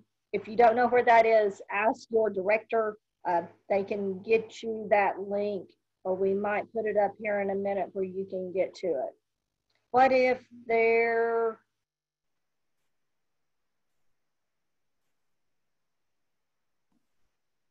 okay, I'm not sure the question. What if they come get their sack in the afternoon? Can they have chocolate? It depends on what you're talking about. If you're talking about the pre-K, or if they're picking up their meal, if you're talking about picking up in this virtual category, we'll talk about that later. What if pre-K and K eat together in the classroom? Then they're co-mingled. Then you can offer those pre-Kers the K through 5 meal pattern.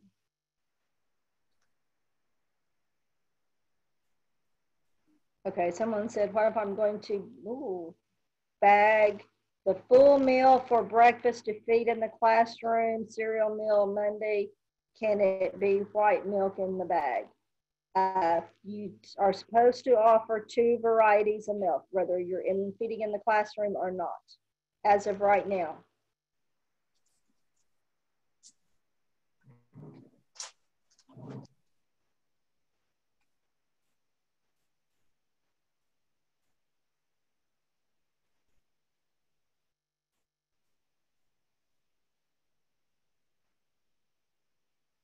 if you are wondering about the August 5th meeting, that link is under in the cars, under other documents, under trainings upcoming. That link is there.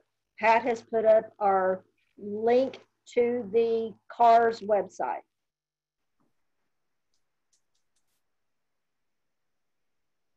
Yes, when I'm talking about the pre-K, that is the 3-year-old program in our schools.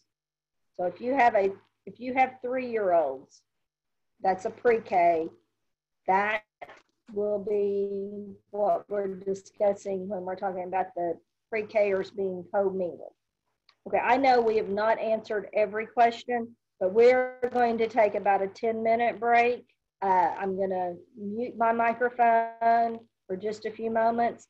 We'll start back up at about 10:40. So everyone take a few-minute break, and we will come back in just a few minutes and continue on with our meet.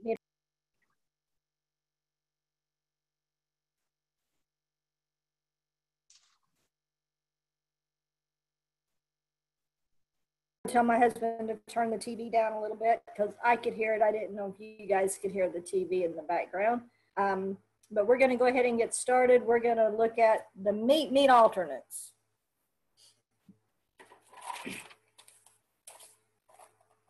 Hang on, I've lost my ink pen. There we go. I don't know why I need an ink pen. I need something in my hand because you guys see all this. All right, meet alternate. We're going to maybe go a little bit faster for a while. I'll quit watching the chat questions quite a bit so we can go ahead and move on because it's already 10:41. So for our meet alternate, you have to serve the minimum ounce equivalent at each meal. And then you have to serve the extras to meet the weekly requirement. K through 5, 6 through 8 must be offered more than 1 ounce a day to meet your minimum weeklies. And the smallest amount on a meet alternate is 20.25 of an ounce. I'll get that out here in just a minute. And then here we kind of have that slide that shows the K through 5, the daily, and then the weekly, the minimums. Remember, there are no maximums in the meet alternate that at first came out when the meal patterns first came out. So your K through 5, 6 through 8 have to be offered 1 ounce minimum per day, but remember you have those weekly equivalents. High school 9th through 12th graders must be offered 2 ounces a day and at least the minimum for the week. So when you're looking at your beans, peas, and legumes at lunch, they can credit as a meat alternate or a vegetable. The menu planner has to decide in advance how these are going to credit.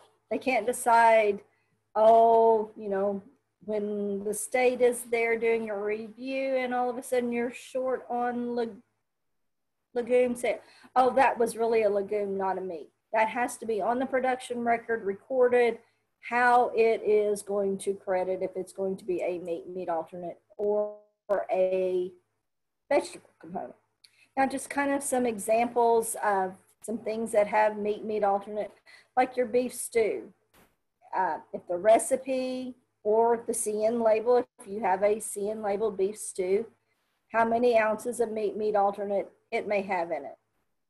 A pork roast over rice, it may credit for 2 ounces of meat alternate, and then the rice would credit maybe a 1 ounce serving. Again, you would need a recipe or a CN label.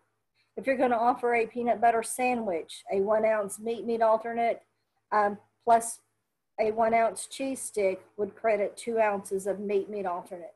And if you're going to use maybe some chickpeas and yogurt in a salad as your entree, those could be considered meat alternates. And then our milk component, of course, milk has to be offered to all grade groups. Without exception, 1 cup of fluid milk must be offered daily. 5 cups per week, and we're still talking about the lunch meal pattern. If you offer flavored milk, it must be in the low-fat varieties, but you have to offer an unflavored at each meal service. And we had lots of questions about the pre-K, commingled. Talk to your consultant if you still have questions over if your kids are commingled or not. But remember, if they are commingled, you can follow the K through 5 meal pattern, but you have to offer the variety of milk, with one being the unflavored. And that requirement is the same for breakfast and lunch for your milk components. Again, it's in red that you have to offer that unflavored at each meal service. Lactose-free milk is an acceptable alternative if you want to pay to offer that to your students. And again, pre-K students may not have flavored milk if they are being served under the CACFP or Child and Adult Care Food Program meal pattern. Water is very important to be offered during the meal service. You can offer water, you can buy the bottled water. You know, if you want to spend the money and buy a little bottle of water, that is your prerogative. If you want to have water in a pitcher and some cups available for the kiddos to do that, but it is not a component and it cannot be a substitute for milk. And water is not part of the reimbursable meal. So you don't want the water, maybe if you're going to offer these cute little bottles of water, they can't be in the milk box alongside the milk. You can't have signage up by your milk box and, you know, the water and say choose one. That would indicate that you could only choose one. It just can't be in competition. It has to be made available. If you have a water fountain that's in the cafeteria or close outside, that can work for your water to be offered to your students. And it's a part of the Healthy Hunger Free Kids Act that we want to make sure that these kids have access to water during our National School Lunch and School Breakfast program. So it's not just at lunch that the water has to be offered. It is at breakfast as well. They can serve themselves the water, but no one has to serve it. It's not something that every child has to get a cup of water at lunch. However, you find that to work in your cafeteria. That's what you want to provide. And I knew someone was going to ask about water during COVID-19. We are still waiting on an answer to that question from USDA. What if you have a student allergic to milk? Water cannot be a substitute for milk, even if they have an allergy. You're going to provide a milk that meets the requirements for that student if they have a doctor's note. So now let's go into our breakfast meal pattern. Breakfast meal pattern is a little different than our lunch meal pattern in that you only have to have 3 of the 5 components at breakfast. They are the fruit, the grains, and the milk. We haven't talked much yet about offer versus serve. We've just kind of mentioned it, but just here on the slide, offer versus serve is optional at breakfast for all grades. Offer versus serve is mandatory for your 9th through 12th grade students, and we're going to have a few slides that really go into a little more detail on offer versus serve. But remember, it's optional for any grade at breakfast. So you have our 3 components, and let's run through those 3 components at breakfast. Pretty similar to our lunch, that you have to offer 1 cup of fruit to all grades at breakfast. So 1 cup. You may select, the student could select more than that minimum daily serving size if you so choose. But you have to take into account your calories, that you can't exceed your calories, your sodium, and other nutrients for breakfast. If you're going to serve juice at breakfast, it must be pasteurized 100% full strength juice, but no more than half of the weekly fruit offering may be in the form of juice. That's the same as in lunch. Breakfast and lunch on the juice is the same. No more than half of the weekly serving can come from in the form of juice. And then like we had in our lunch slides we have in our breakfast. So here's our fruit broken down into our K through 5, 6 through 8, 9 through 12. 1 cup must be offered every day. So if you are not offer versus serve, you are straight serve, you put everything on that student's tray at breakfast, you're going to have to put a whole cup of fruit. And let's say you offer a half a cup of juice every day, so then you're going to offer a half a cup of juice and a half a cup of fruit in another form, fresh, frozen, or canned. We find that is a problem sometimes during an administrative review. You've offered the fruit only in the form of the juice. You've not offered the rest of the component at breakfast. So I want to say that again. Make sure you're offering that whole cup. If you are straight served, that whole cup has to be on that child's plate. So if you are not offer versus serve at breakfast, a kindergartner or even a preschooler has to have a whole cup of fruit at breakfast.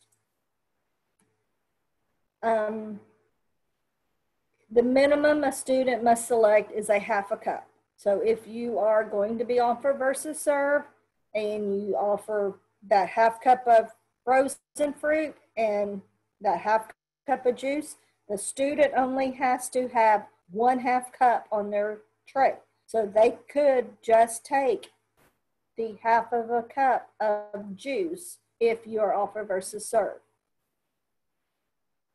And if you noticed, our meal pattern at breakfast did not say anything about vegetables. When the meal patterns first came out, if you were going to offer a vegetable at breakfast, a hash brown. And first you had to offer all of the other subgroups first. Memo came out 2 years ago, and they've kind of extended the memo. Right now, memo SP06-2020 is extended through June 30th of 2021 that you can offer a starchy vegetable at breakfast without offering the other subgroups. So yay, you can offer that hash brown at breakfast without offering those other vegetable subgroups during breakfast.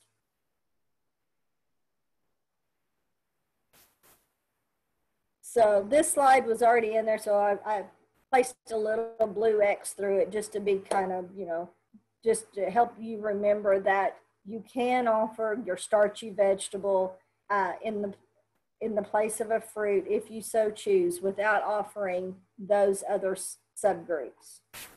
And that is good right now through June, through this school year, through this entire school year. So now let's look at our grain component at breakfast. Again, half of your grains have to be whole grain rich, and the minimum that you can credit for breakfast is 1/4 ounce at breakfast. That's the same requirement at lunch. Here's just our slide showing the different equivalents that you have to have for each grade group at breakfast. Meat alternate at breakfast. Well, you notice when I said the 3 components at breakfast, grain, fruit, and milk, meat was not one of those. But USDA allows us to count meat alternate as a grain at breakfast once you met your grain requirement. So what that means is if you were wanting to count your sausage patty with your sausage biscuit, you can do that as long as you meet your grain component first. So your biscuit would be your grain component, and then maybe you would add a 1 ounce meat alternate sausage patty. That breakfast may have counted 3 grains, 2 for your biscuit and 1 for your sausage. And it counts for your grain component because USDA did not make a meat alternate component at breakfast. How you're offering, like, because I just used the example of that sausage biscuit would be 3 grain ounce equivalents. The menu planner is going to decide up front how they're going to credit the different items. But your staff and students have to know how that is going to be menued. So is that going to be 3 different items, or is that going to just be one? Is a sausage biscuit one item?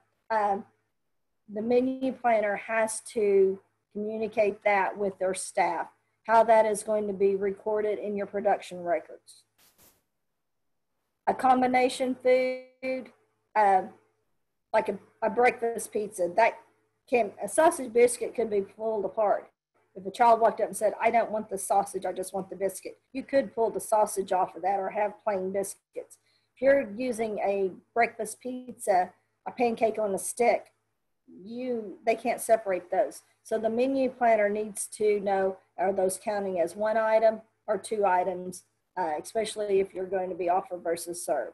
If your product has a CN label or a product formulation statement, how that's going to credit.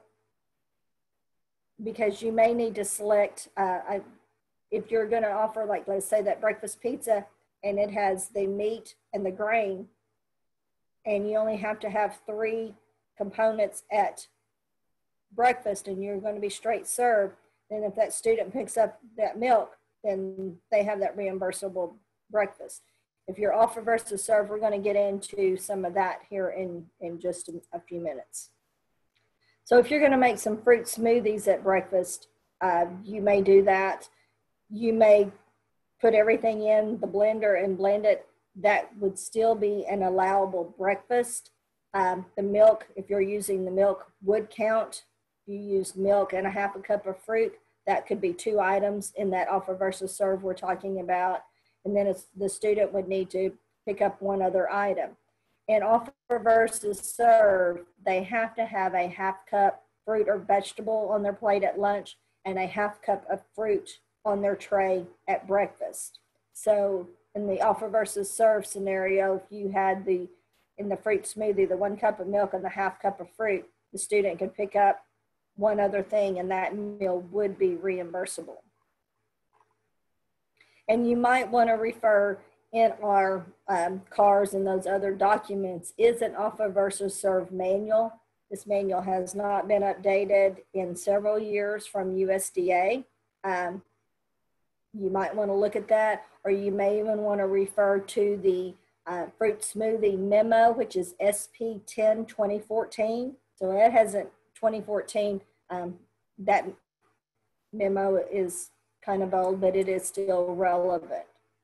So if you're going to credit these items as 1 item or 2, so you have and we kind of used the biscuit already. A biscuit, it weighs 2 ounces, so that could be 2 items or 1. That menu planner has to decide if that student, if that's going to count as 2, they would only have to pick up 1 other item, but that would have to be the fruit or vegetable if you were going to offer the vegetable. So fluid milk at breakfast is exactly the same as it was at lunch. You have to offer all 5 cups for the week. This has to be fluid milk. You can't offer powdered milk. And of course, unflavored has to be offered at each meal service. You still have to offer a variety of milk at breakfast. Now we're going to get into the slides on what is offer versus serve. Offer versus serve training is required annually.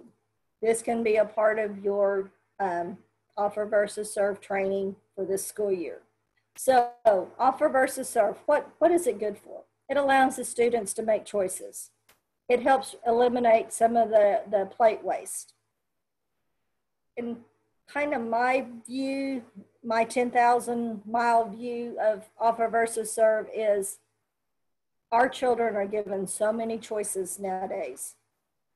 If you're bringing them into your cafeteria line and you're putting everything on their tray, they look at that maybe as an insult, because when they go to a different restaurant, even little bitty kids, 2-3-year-olds, mothers don't just tell them what they're going to eat. They start asking them what they want. So I think we're doing our children a disservice if we are not asking them what they want. Studies indicate that when a child gets to choose what they want, they are more likely to eat what they've chosen than what is just put on their plate. And if you've ever been in any of my trainings, I always say I'm the world's worst. If I walk through that cafeteria line and you put everything on my tray and you have beans, I'm done with the whole meal. I will not eat anything. But if I can choose not to put those beans on my tray, I am very good. So as the school food authority, you're going to indicate what grades participate. That's going to be done by your administration or whoever completes the application in CARS. You have to indicate there if you're going to be doing offer versus serve. I know this year with COVID, there's going to be schools that are normally offer versus serve that are not going to be offer versus serve, because you're going to be sending grab and goes. You're going to be doing some different things in the classrooms. There is a USDA waiver because offer versus serve is required for your 9th through 12th graders at lunch. We do have a national-wide waiver that waives that requirement for this year. So if you're going to be feeding your high schoolers in their classroom to promote social distancing, if you're going to be serving high school students grab and go, we are not going to be required to do offer versus serve this year. If you're normally offer versus serve and you've marked it in your application and agreement, that is going to be fine. And you're going to be feeding your distance learning children straight serve, that is going to be fine this year. We're not going to hold that to you. If you're feeding normally in your cafeteria and nothing's changed and you want to continue to serve, utilize the offer versus serve option, you are more than welcome to do that for any grade that you've indicated on your application and agreement. Here's what we find sometimes during a review situation. Someone in the office has filled out the application and agreement, and they've marked offer versus serve at every grade. No one's communicated that to you guys out in the front lines. You've always been straight serve for your 1st through 5th grade. We come in to do a review. You're putting everything on the tray. We've looked at your application and agreement, and we then mark you in non-compliance because you're not following what your application and agreement has indicated. So there has to be communication between whoever fills out the application and you guys on the front line. So make sure you're discussing that with the person who completes your application and agreement. Offer versus serve is not required for RCCIs, and it is not allowed if you're doing those feeding the pre-K, not commingled, the CACFP meal pattern. It's just not allowed in their menus. So offer versus serve at lunch. You have to offer all 5 components at lunch. Offer versus serve isn't, well, we're gonna just offer them 3 of those 5 items because we don't want to open any more vegetables up than what we have to. No, all 5 components must be made available to every child that comes through the line. So you want to have all 5 of those up there. A child can refuse 2 of those 5 items, but they must have either a half cup of fruit or vegetable on the tray. And they must pick up the other items in the planned quantity size. So you can decline any food item as long as the student has a fruit or vegetable on the tray and the other 2 items in the planned serving size. So if a child's selection, if they do not have that fruit or vegetable and at least a half cup serving, that is not a reimbursable meal. So if they've picked up a hamburger patty, a bun, and the milk, that may not be reimbursable. They have to have that half cup of fruit or vegetable. A good practice that came out with some of our smarter lunchroom theories that we had is place some fresh fruits and vegetables by the cashier. So if the student gets up to your tray with 2 items and they don't have that fresh fruit or vegetable, you can have them pick up something right there. They're not having to go back through the line to try to get something else. That just makes it a little bit easier for everyone. If the student refuses to pick up the fruit or vegetable, it doesn't matter if they are free, reduced, or paid, or your CEP school. If they refuse, then that meal is to be charged an a la carte price.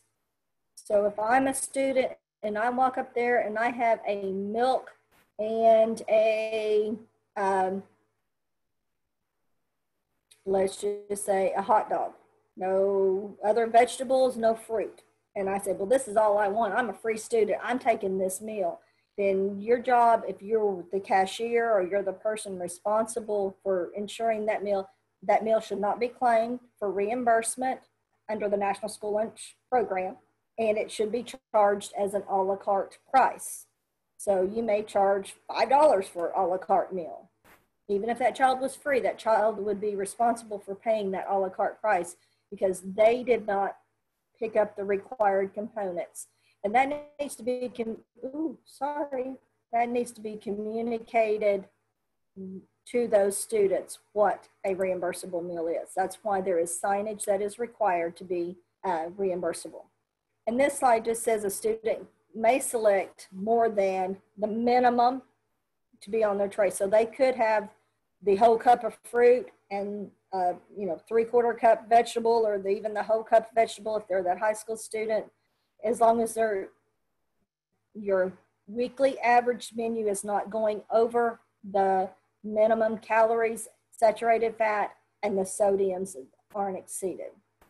So we have another polling question. You guys are doing so good on the polling question. And we are going to, okay, before I launch it, I'm going to go ahead and let you look at the slide because the slide has our question. It says, which combination of food items from the following offered lunch menu would make a reimbursable school lunch under offer versus serve for grades 9 through 12? So offered lunch menu, we're going to have a hamburger on a whole grain rich bun, and it credits 2 ounces of grain, 2 ounces of meat alternate. There's a half a cup of corn, which our component is a half cup of starchy vegetable. We have a half a cup of green beans, which is a half a cup of other vegetable, 1 whole cup of grapes, and a cup of fluid milk. Now on the right, meal number 1, that student picked up a half cup corn, half cup of green beans, the half cup grapes, and the 1 cup of milk. Is that meal reimbursable? Meal number 2 is what you're going to select when I launch this. You're going to select the meal 1, 2, or 3 that is not reimbursable. Because I think my question on my poll was a little wrong. So you're going to select the meal that is not reimbursable. So meal number 2 is a hamburger on a whole grain rich bun and a cup of milk. And meal number 3 is a hamburger bun and a half cup of corn. So which meal would you say, if they come through your line and you were the cashier, would you send them back to get one other thing or have that piece of fruit sitting there so they could get something else to make that tray reimbursable?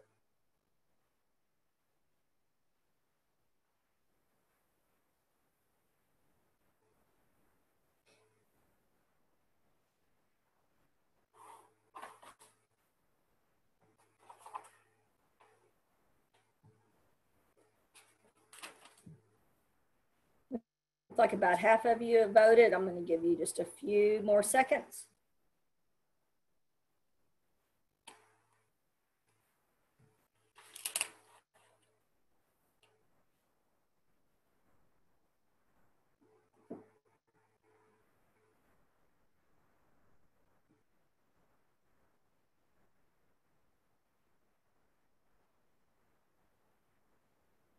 And I see some of you are still raising your hand. We're going to have you put your questions in the chat box. Make sure you have to all panelists and attendees. And it looks like, and I'm not sure exactly how you guys see the polling question. So some of you are answering it over here in the chat, which is fine. Somebody says it didn't let me poll. We've only been using the polling questions.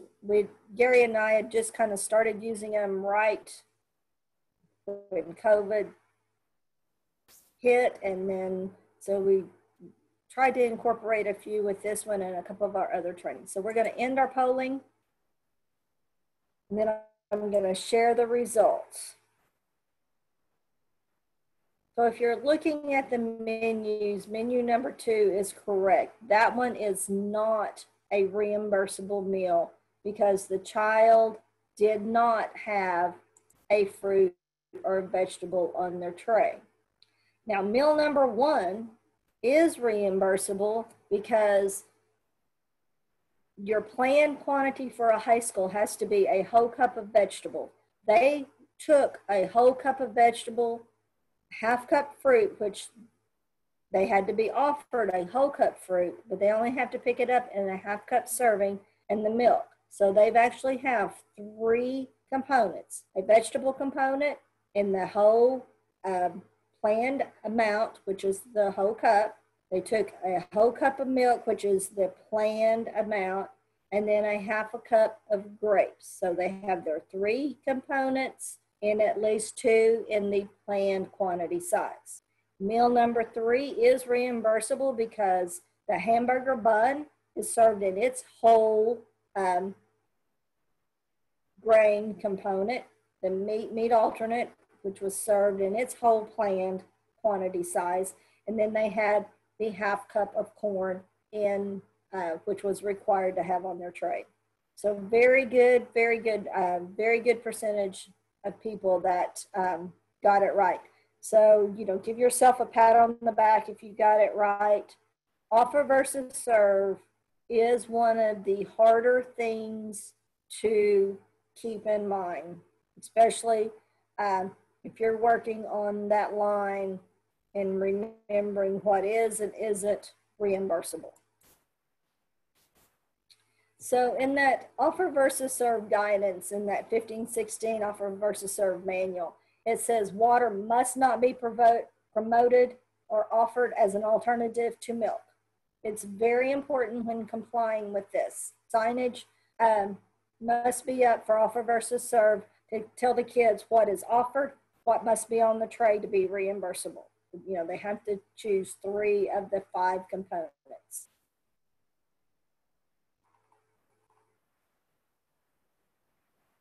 So if you're looking for the memo SP 28/2011, this is what reauthorized in the Child Nutrition Reauthorization Act of 2010 that said that water had to be made available to the students during the meal service. Oops.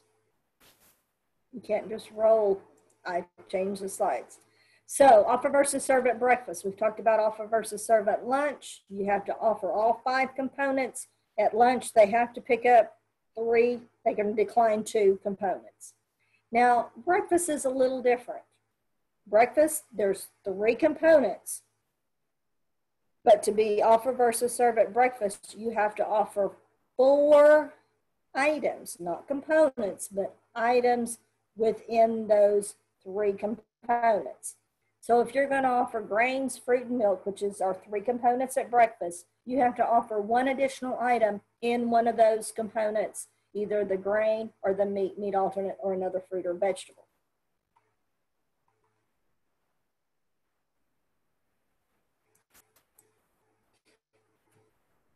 And a student must pick up at least a half a cup of the fruit or vegetable for the breakfast to be reimbursable. Remember, if your pre-K students are not commingled, you cannot have offer versus serve in the pre-K meal pattern. So let's look at this menu example. We're have out there for the children 1 ounce of whole grain rich cereal, a half cup of juice, half cup berries, and milk. So if a student only picked up, let's say they picked up the whole grain cereal, the juice, and the milk, that's a reimbursable meal. It would even be because we have our 4 items, cereal, juice, berries, and a milk. At breakfast, they can only decline 1 item. So they could not just come through and pick up 2 of these 4. But if a child picked up the juice, the berries, and the milk, that would be a reimbursable meal because that is 3 items out of the 4 items. So some of the offer versus serve choices, like I said, they can decline 1 food item. The menu planner must indicate what the different choice and the combinations are. That has to be decided before the meal is actually served. So National School Lunch requirements that the signage must be at or near the beginning of the line. The children need to know what is being offered and what is their responsibility to pick up to make their meal reimbursable. It identifies what is in that reimbursable meal, and we give you some samples on pages CM 21 and 22 of some signage that could be used. Then I've just added civil rights poster must be made visible to the public, because we don't go into civil rights here today in the cafeteria managers. All schools, however, must train on civil rights. Currently in our Oklahoma Edge training, the civil rights training is available. You can go out online and take that. We are going to be offering a civil rights Zoom meeting like we're doing today on August the 11th. And I've completely lost what time that's going to be. If you want, you can join the Oklahoma Edge training, or you can wait and watch as a group the Zoom training on the 11th. But anyone who participates in the child nutrition program, be they volunteer or paid employee, must have civil rights training. Something I learned through some of our calls with USDA, even your substitutes that substitute in your cafeteria must have at a minimum civil rights training. So it might be a good practice before anyone starts working in child nutrition when you're onboarding them. Part of that onboarding training would be to get them the civil rights training on the Oklahoma Edge. That's probably going to be the easiest way to make that available. So pre-plated or straight serve, however you want to refer to that, is allowable for grades K through 8 and all grades at breakfast. Offer versus serve is required for your high school students, but like I said, this year there's some one-offs due to COVID. Those daily minimum quantities must be offered. All components must be offered in the planned serving size. Here's kind of the signage I was talking about. You can print and make these signages your own.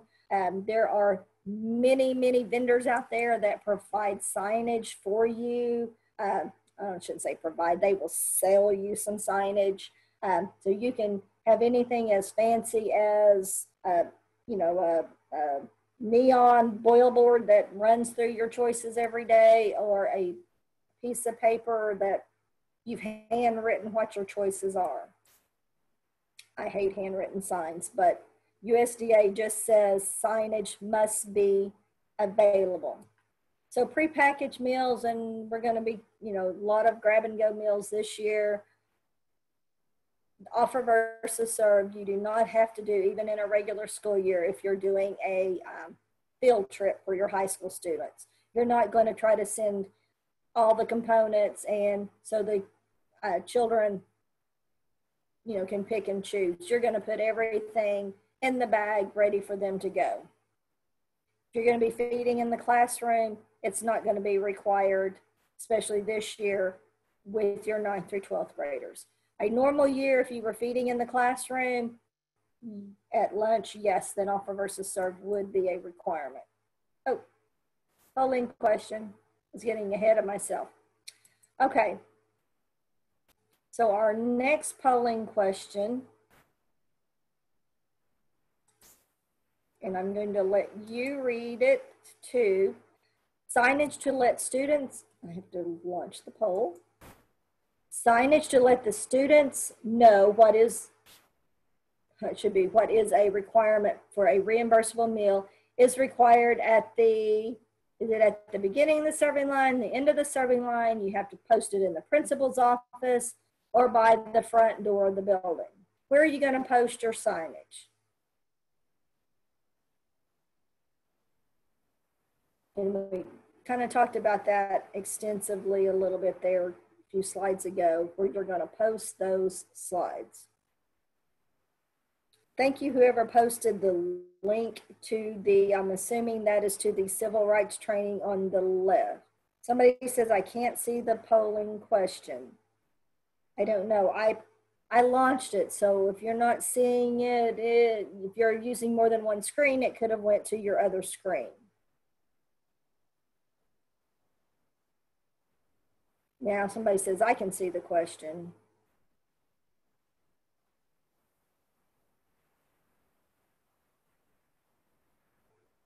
So for you guys that are answering and still with us and still paying attention, because I can't see your faces. If we were in a room, or like I said, we'd have to have the Cox Center to have 700 of you in a room, but I could, you know how we were doing on time, how we were doing, you know, if you were needing a break or not.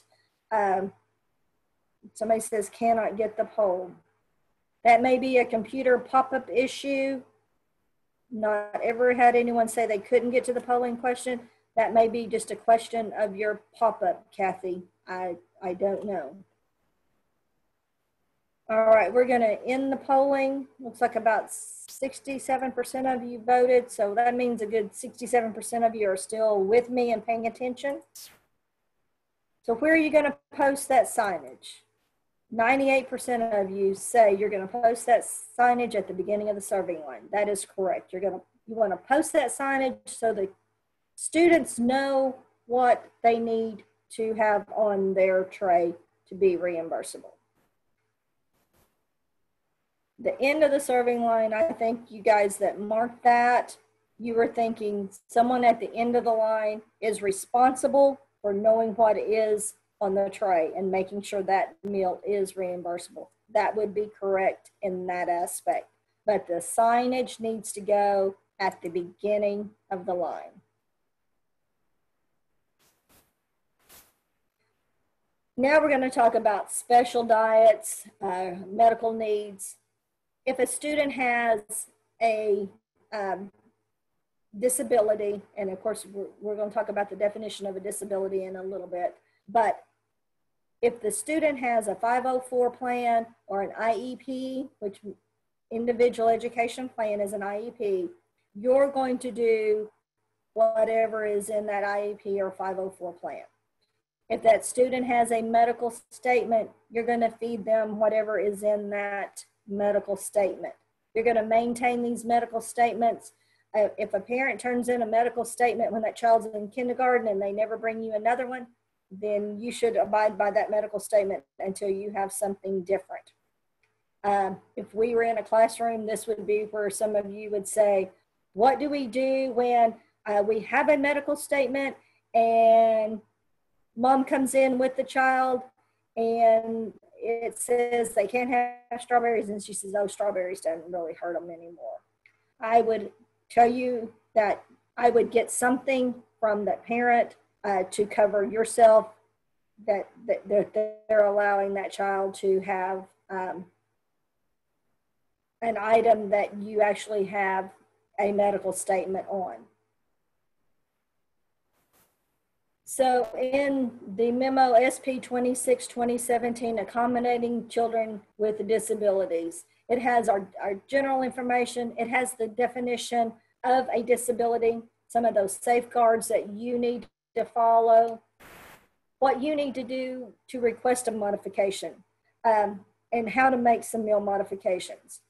If you have a child and they need modification to their plan, the best advice I can give you is you or your cafeteria director meet with that parent and that teacher, and you have a plan of what they are or are not, what they can and cannot eat in your cafeteria. You are not reimbursed any more money for special diets. That is just on you as a school district. What happens if that student is not considered disabled?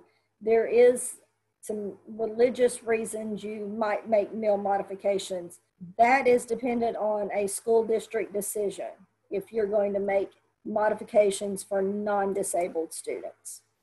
So what is the meaning of a disability? It's really almost anything that substantially limits the major life activities, most physical and mental impairment, which could constitute a disability. This includes conditions that impair the immune, digestive, respiratory, neurological, bowel function, skin rash, as well as many others. Okay. If you're looking at that definition, almost all of us at some point have some type of disability. But what you're going to make meal modifications for is if that student has a doctor's statement, IEP, or 504 plan. Milk substitutions, you have to substitute milk for milk unless that doctor statement just absolutely says no. The substitution rule and the milk rule applies to all of our child nutrition programs. So that's school breakfast, school lunch, after school snacks, special milk, the child and adult care food program, summer feeding, seamless summer. Any of those programs that fall under our jurisdiction, you follow the same guidelines for special dietary plans. You're gonna, like I said, you're gonna follow the plan if it's one of those IEP, 504, or a doctor statement. If it's just a milk substitution request, so the parent comes in and just says, oh, Junior just doesn't like milk. I want him to have juice every day. That cannot happen. Juice is not a substitute for milk. But if your district so chooses and you mark in the application and agreement that you're going to make milk substitutions based on the parent request, you're going to want to get documentation. And we have a form in the manual that you can use to have that parent sign. You're going to want, like I said, mark that in your statement. The milk is going to have the same nutrients as milk. So if you're just going to substitute, it's not going to just be water for the milk. You cannot use offer versus serve to just say, well, if you don't like milk, just don't take the milk. That can't be used. If they're commingled, you have to provide the milk substitution if that's what you marked. So like I said, water and juice is cannot be a substitute. And then under, like I was saying, under offer versus serve, the meal could be reimbursable without the milk, but you can't advertise it that way. So if your parent comes in to talk to you and just says, Junior doesn't like milk, you can say, well, ma'am, sir, we're offer versus serve. The child does not have to pick up their milk. They can pick up the other components if they would like. But if you've marked in your application that you are going to provide that, then you, as a school district, have to provide at your expense that other milk. So those nutrients that you're going to have to provide, if you're going to provide a milk substitute for those non-disabled students, they're going to have to meet the same nutrients as in cow's milk.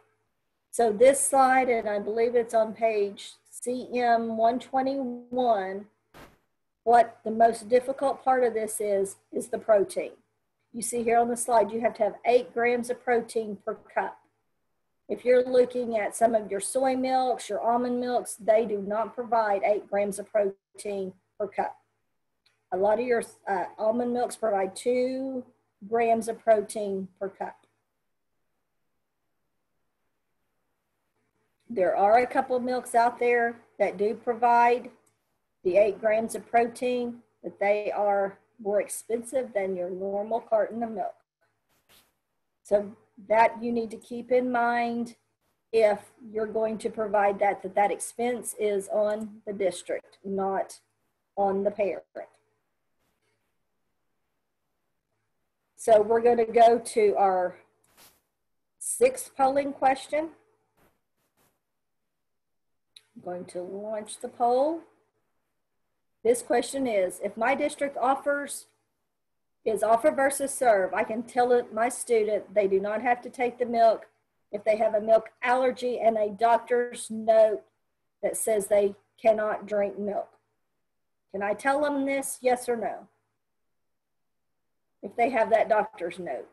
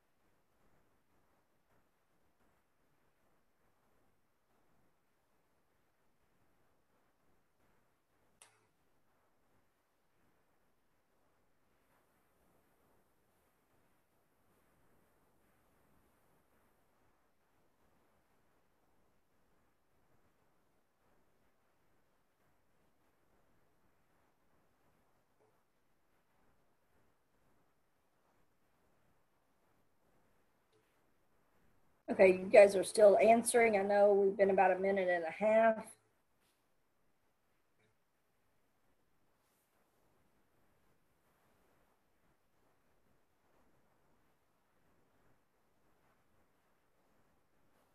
going to let it go for just another couple seconds. So if you haven't got your vote in, 5, 4, 3, 2, 1. Okay. We're going to share the results. So about 85% of you say, yes, you can tell that. Did you miss the part that said, and the doctor's note says they should not drink milk? That might put it in a little different light. The answer is really no. You cannot tell a student that has a doctor's note that they can just not take the milk, even if you're offer versus serve. You might hint to them, but you cannot not have a milk to offer them, because then technically you are only offering 4 of those 5 components at breakfast, or 2 of those 3 at 5. No, I just said that totally backwards. You would not be offering all 5 components at lunch because you're not offering a milk, and that would be the same at breakfast. You're not offering that milk component because you had the doctor's note. Now, if the doctor's note just said they shouldn't drink milk at all, then you would be covered. But if the doctor's note says, well, you know what? Now that I have all 700 of you in front of me, you would be correct. Because the doctor's note just said they should not drink milk. You guys are way smarter than I am. I maybe didn't read my question very well when I typed it up. You are exactly right. If you answered yes, you are correct.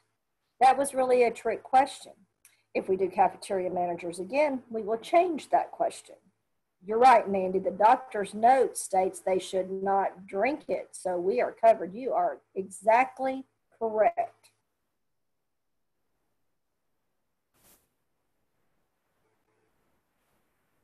And it's good to have interact, because these are things that really come up in schools. So let's go over, well, it's 11:30. Let's go a few more minutes and we'll see where we are, and see where we are after a few more slides, and we'll take another break. All right, menu planning tools and some tips. So on pages CM 24 through 29 is some menu planning information. It's some forms that breaks out the meals into where you can break them out yourself and where you can see them. It has those shorter and longer weeks if you need those shorter or longer week meal patterns.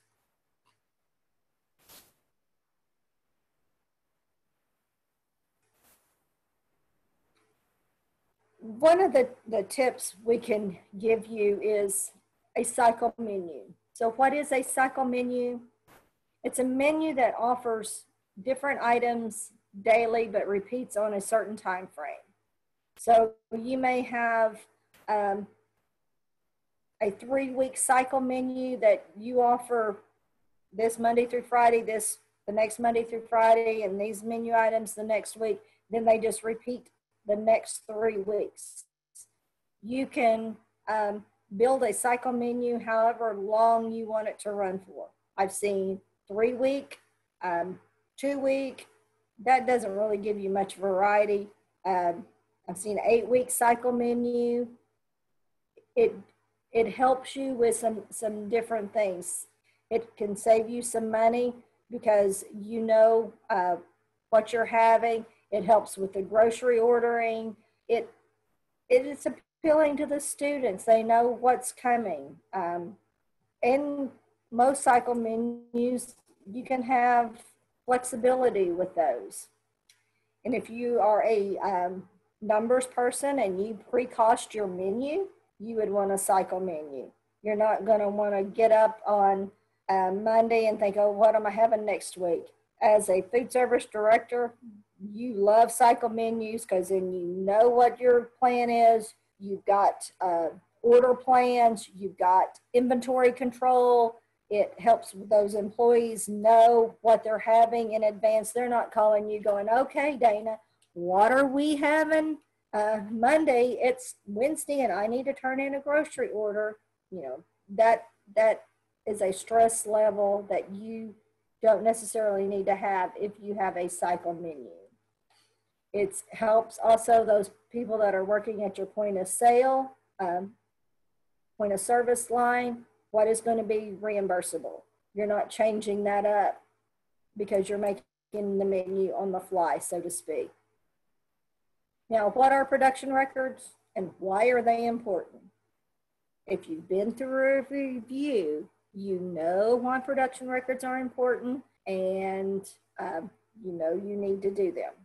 Looking over some of the findings that have come from the administrative reviews has to deal with production records. Production records are required by USDA. It's a tool for planning, ordering, and preparing how you're going to serve your menus.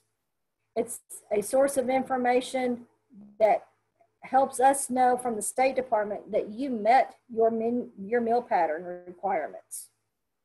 It's a record of those foods that were prepared and offered to your customers in the correct quantities. If you've recorded the production record wrong, we may have taken back money because you just recorded it wrong. Production records are used as a forecasting tool. I like to tell people that production record can be done, parts of it in advance. And the theory behind that is if your production record is, you know, the menu plan, how much you need to prepare for is all put out in the production record beforehand. You have to have a substitute come into your cafeteria and cook lunch or breakfast. They have some guidelines to go by. It's kind of like a substitute teacher. They don't go into a classroom that the teacher hasn't left some kind of lesson plan. This is your lesson plan.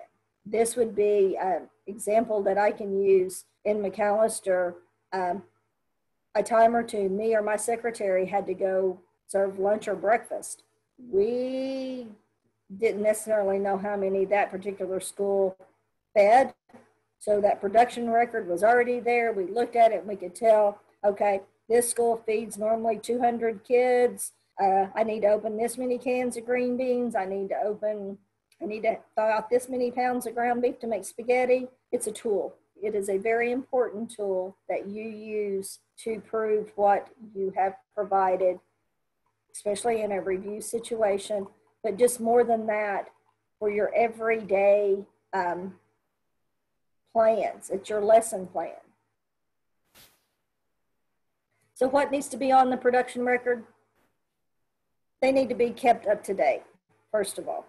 Production records aren't something that should be filled out a week later, 2 weeks later, the week before the state lady's coming or the state person's coming. Right now the consultants are all women. Do you have to use the State Department of Education's exact form that we have in the CAR's other documents? No. As long as you have all the information that is on ours, you're welcome to use. If you're using from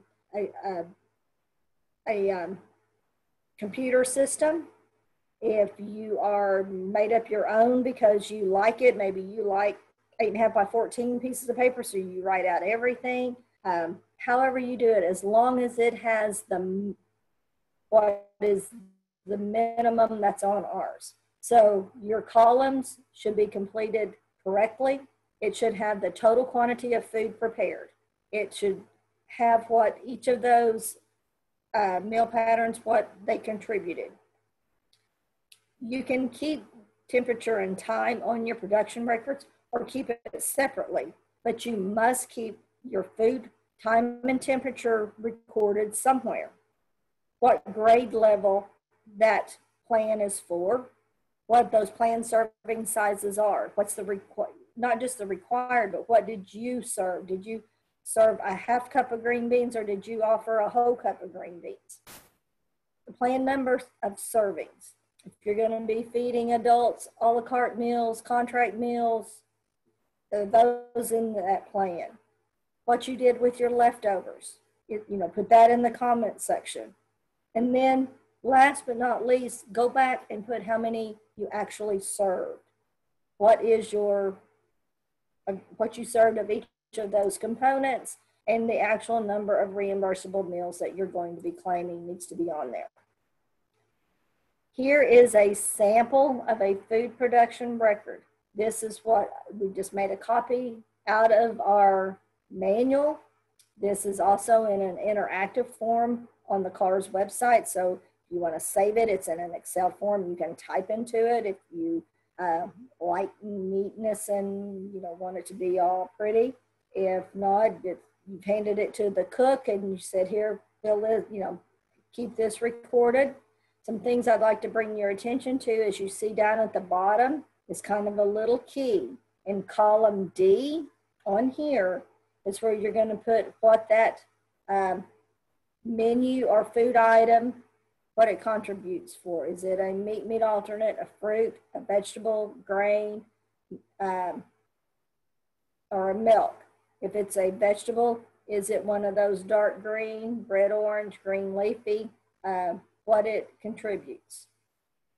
It's very important that you indicate up at the top if you are offer versus serve at this grade level, if it's a breakfast or a lunch.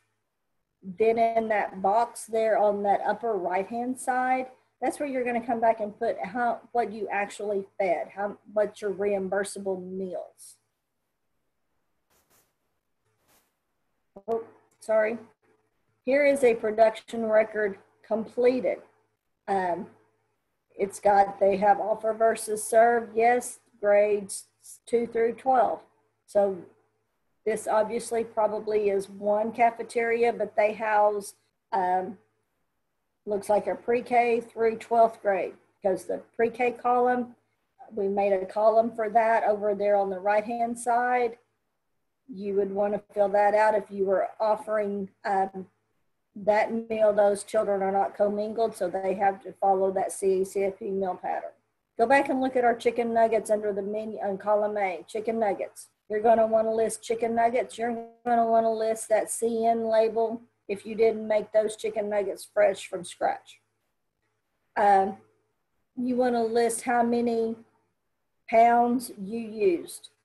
Please don't just put chicken nuggets 2 boxes. Chicken nuggets come in a 10-pound box, 20-pound box, 50-pound box.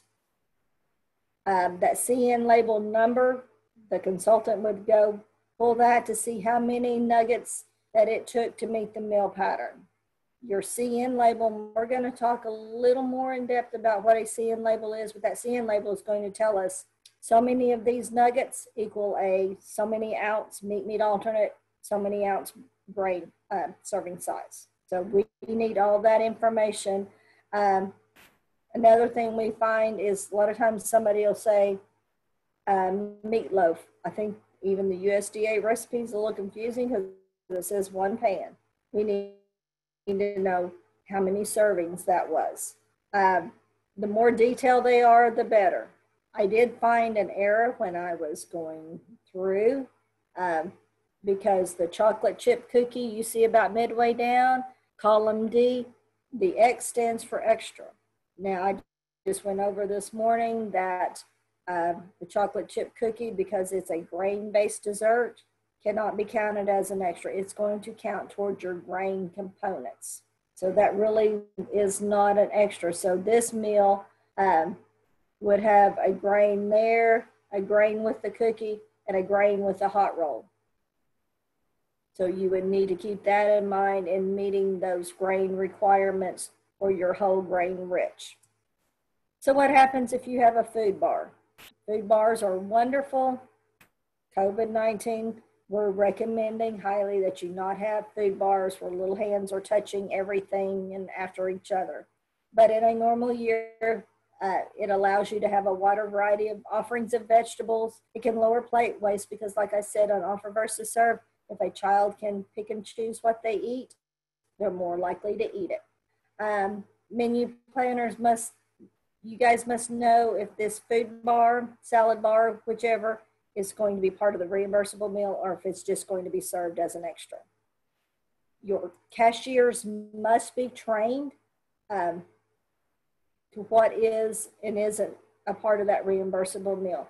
If it's located before the point of service and you can count it as part of that reimbursable meal, that is a wonderful way to get all your subgroups in for the week.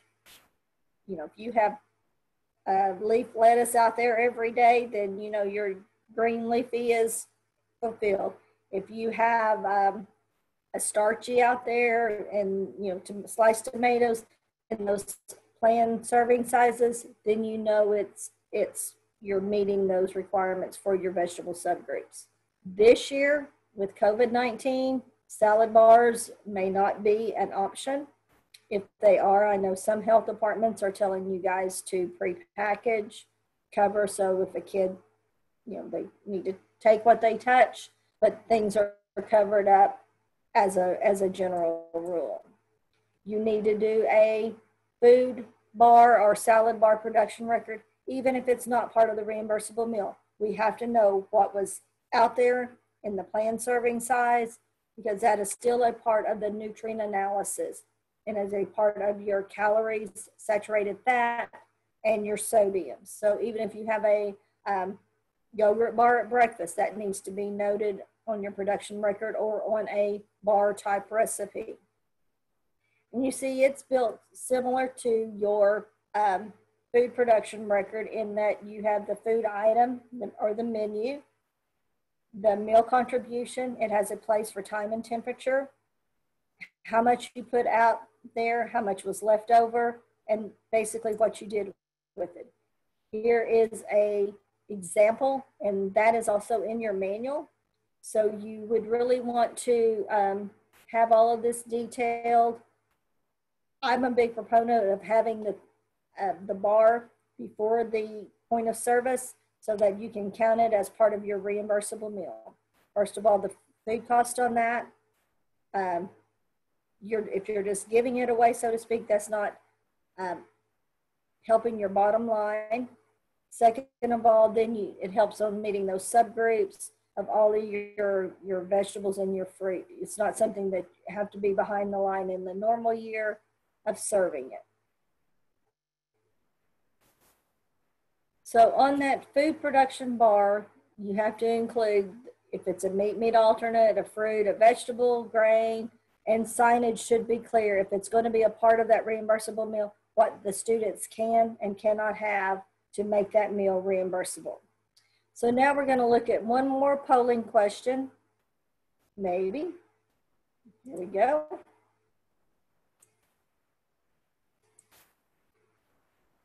So our question is, why should you complete a production record? Because it's required by USDE to record the amount of food prepared, offered, and served to students and adults.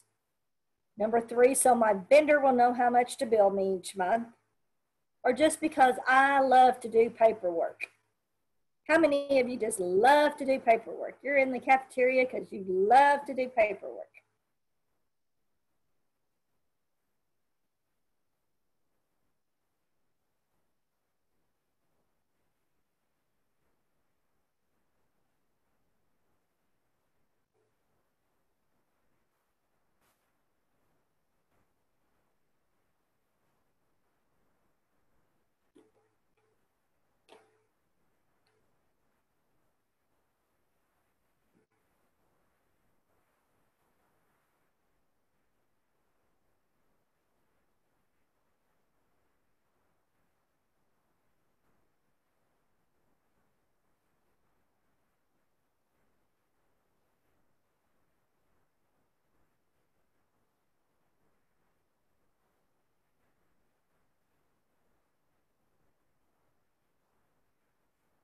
Somebody put in the chat, love to do paperwork, not.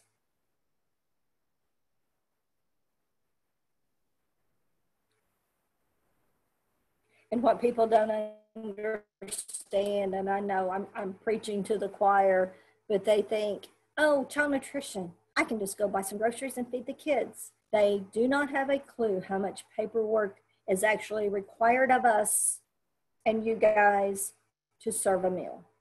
It's almost unreal of what we have to do to serve and be reimbursed for meals that are served.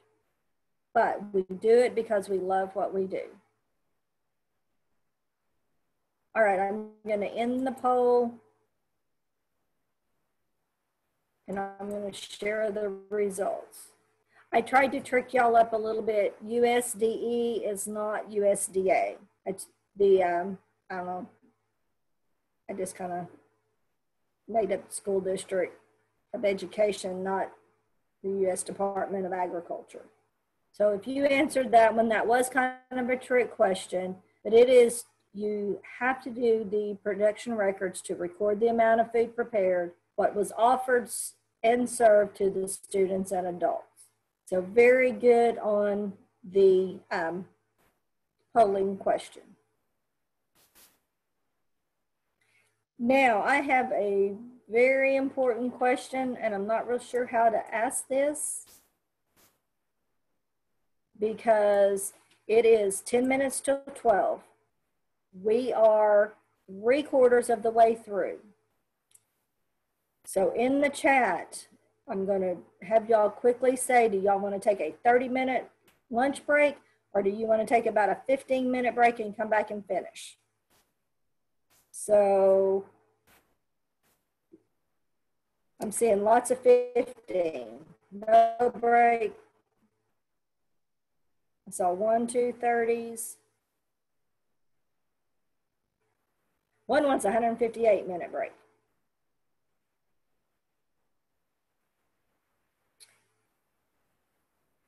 Okay, y'all, you can probably stop typing. It looks like about the 15-minute break is going to win. Here's the thing. Some of you, I know, we have health issues and stuff that have to have something to eat.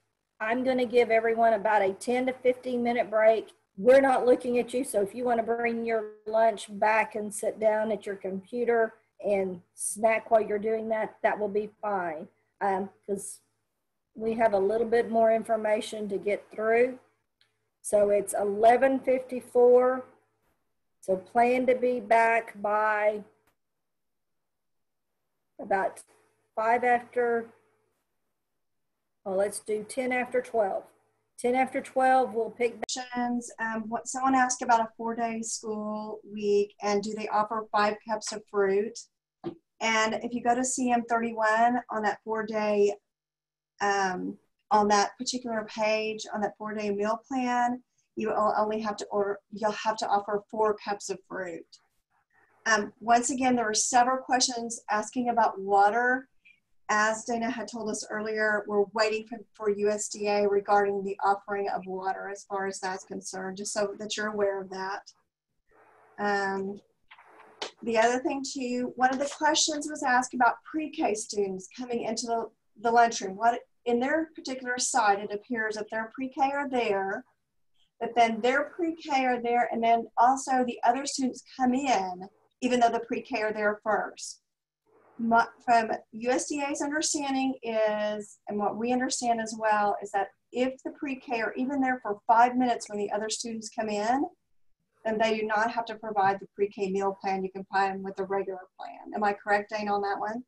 They don't need to, that's considered commingling. That would be considered commingling. That is considered commingling. Another question was, do you have to offer a bread component with a smoothie? If the bread component is not within that smoothie, you would have to at breakfast, because that is something that is required at breakfast, those bread offerings. The other thing too, another question was civil rights training regarding like volunteers, etc. If they're working within child nutrition at all, even as a volunteer, you should go ahead and have them go through that civil rights training. It's a pretty short training overall, and they need to go and have that training. Another question was, if you are serve only, do you need signage? My understanding is yes, they do need to have it, even though it is, because you want to let the kids know what they're getting in their meal. So that signage does need to be there as far as that's concerned. Again, there were several questions regarding virtual students. Do you have to feed them? We're trying to get it back from USDA if you do have to feed those students or not. So tune into our COVID-19 training and see if we've heard anything about that as far as that's concerned. Now, another question was, when it comes to allergies, that form, if you have it filled out, it's signed by a doctor, do you have to renew it on a yearly basis? USDA does not require it to be required on a yearly basis. That is up to your district on how often you require that to be renewed. Another question was, if you have offer versus serve, and if you offer milk and the student does not take it, does that still count as one of the 3 items at breakfast? Offering it is what you have to do, but they still have to have 3 items on their tray, as far as that's concerned. And another question was regarding an IEP. If the child needs lactose-free milk, you will need to provide it, as far as that's concerned.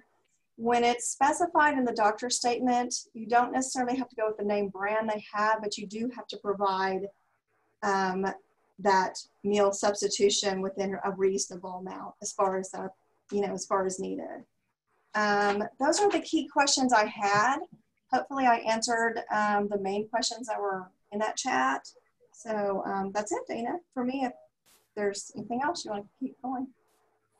Okay.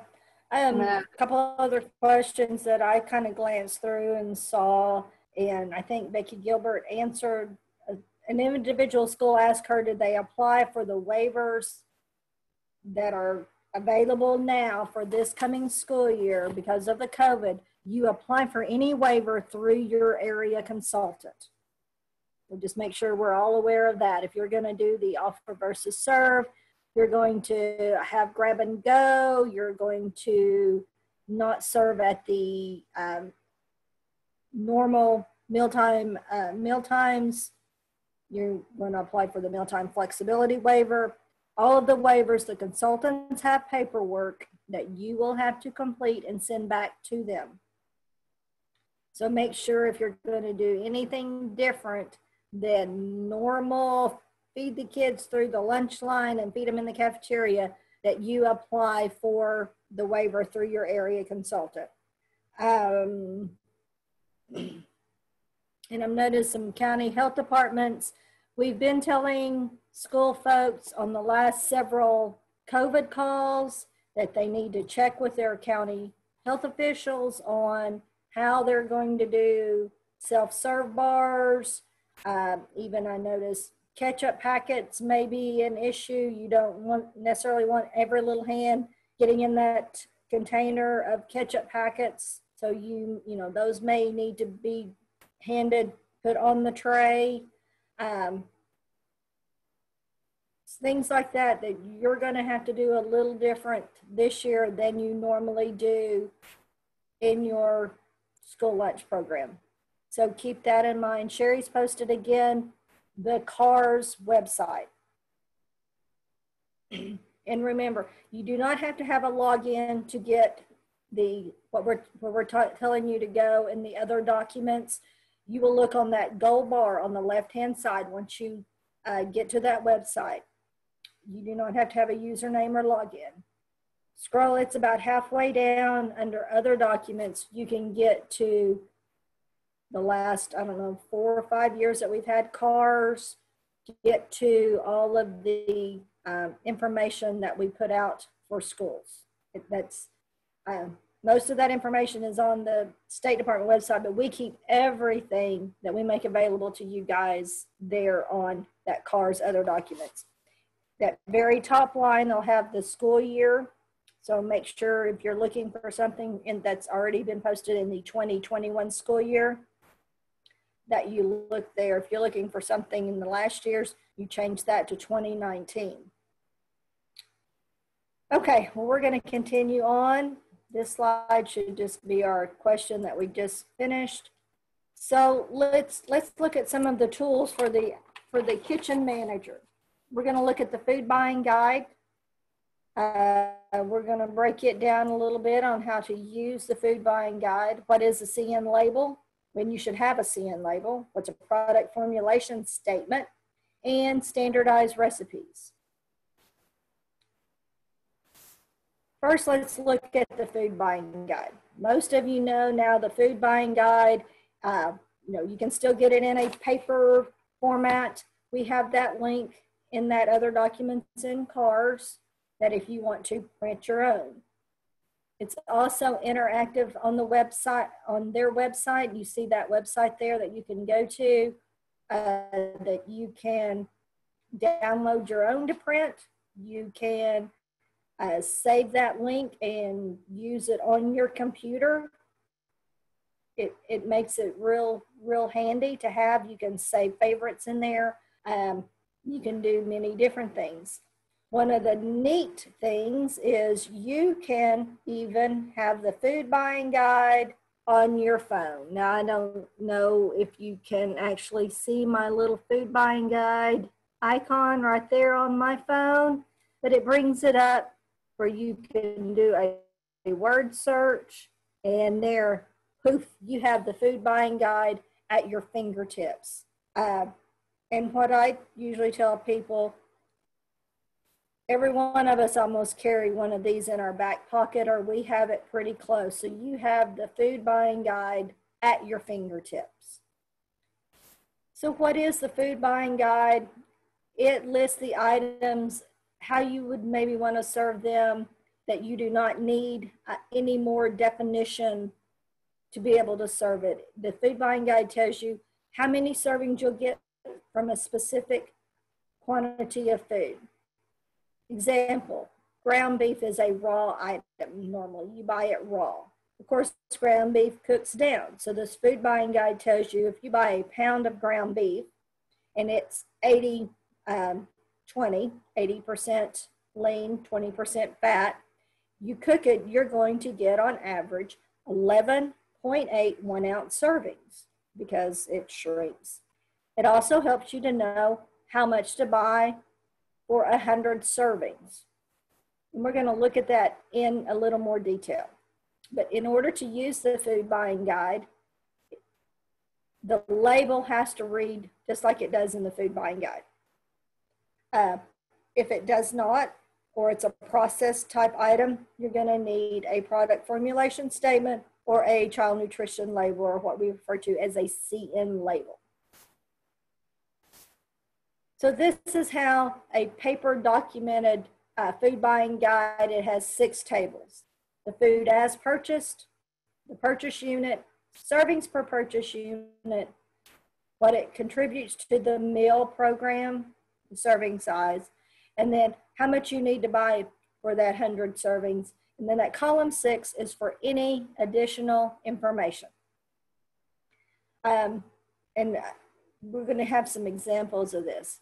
USDA, it's all about the label. So if it's not labeled just like it is in that food buying guide, you need some other way to know how to contribute that item to the National School Lunch, School Meal, even at risk, after school program. Whatever meal program we have, that food buying guide is there for us to use.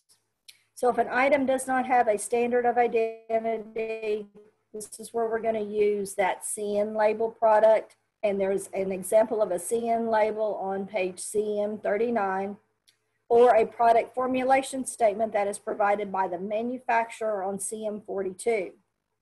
Most every grain, I shouldn't say grain, your fruits and vegetables are in the food buying guide. The red, orange, green leafy subgroups, I just lost my train of thought there. The subgroups are listed in that food buying guide to help you quickly identify what it is you're needing. So here's some examples of foods that do not have a standard of identity. Raviolis, fish sticks, breakfast pizza, because you know there's about as many different breakfast pizzas and different pizzas as there is grains of sand. So you would have to have a CN label or a product formulation statement to show what that contributes to the meal pattern.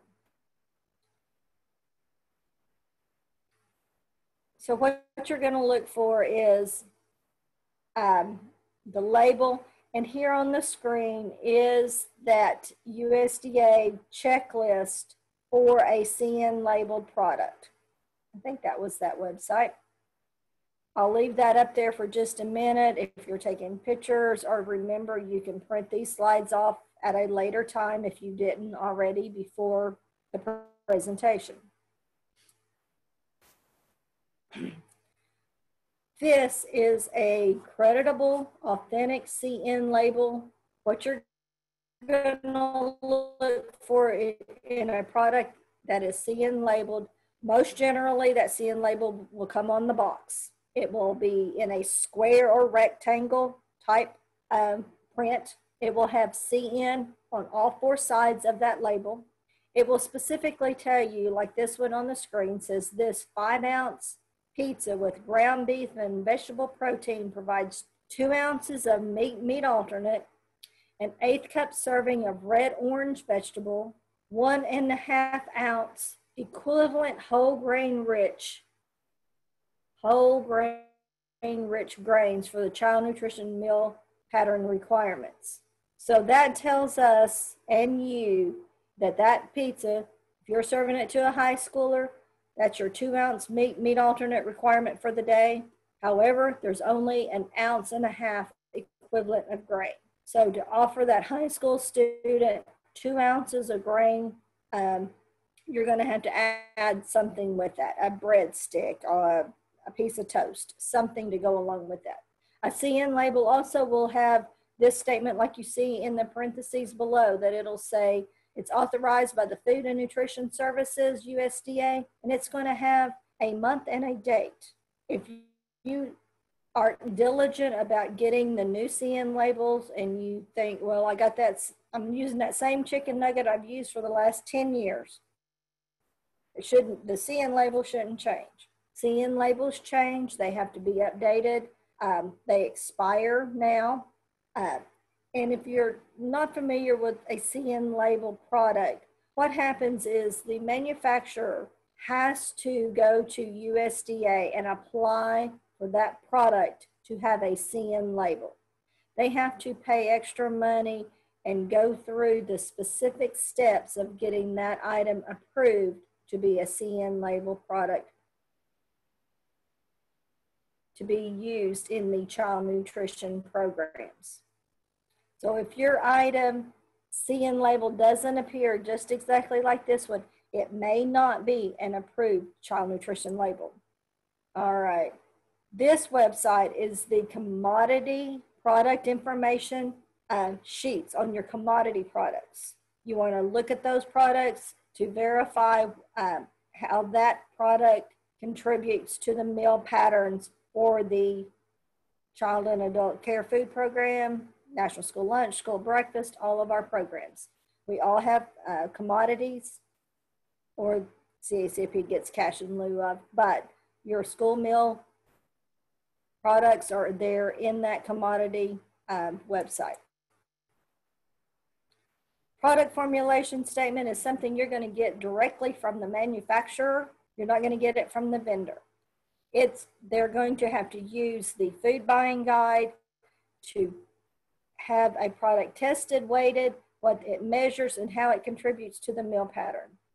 If they've not used the food buying guide to follow the exact steps that are listed in that product formulation statement, even though you've gotten a product formulation statement, it may not be correct.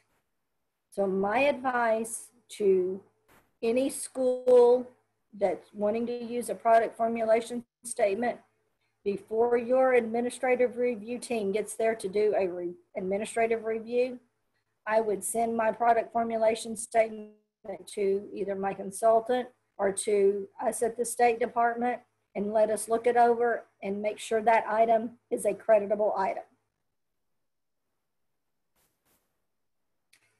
Just a little note, this nutrient facts is not a CN label. It's just the nutrition facts that's on the box. And you have to really watch. Sometimes manufacturers will put a stamp on a product that says good for child nutrition programs.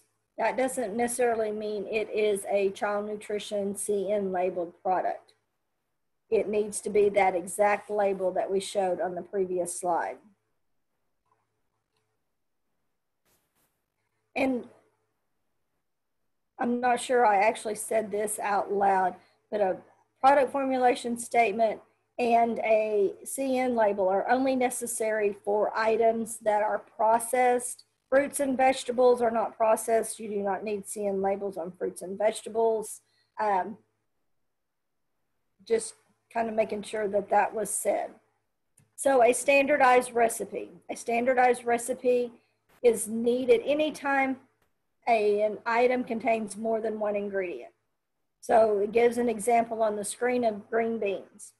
If you open a can of green beans and you pour them into your steam table pan and you add whatever tablespoons of butter, a teaspoon of salt, and a tablespoon of pepper, that is now a recipe because you have changed the nutrients that were in that original can of green beans.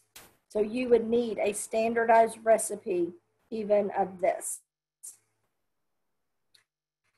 A standardized recipe is going to tell us how many it yields. Now in that green bean example, the yield is not going to be any difference because that little dab of butter and the salt and the pepper did not change the yield factor.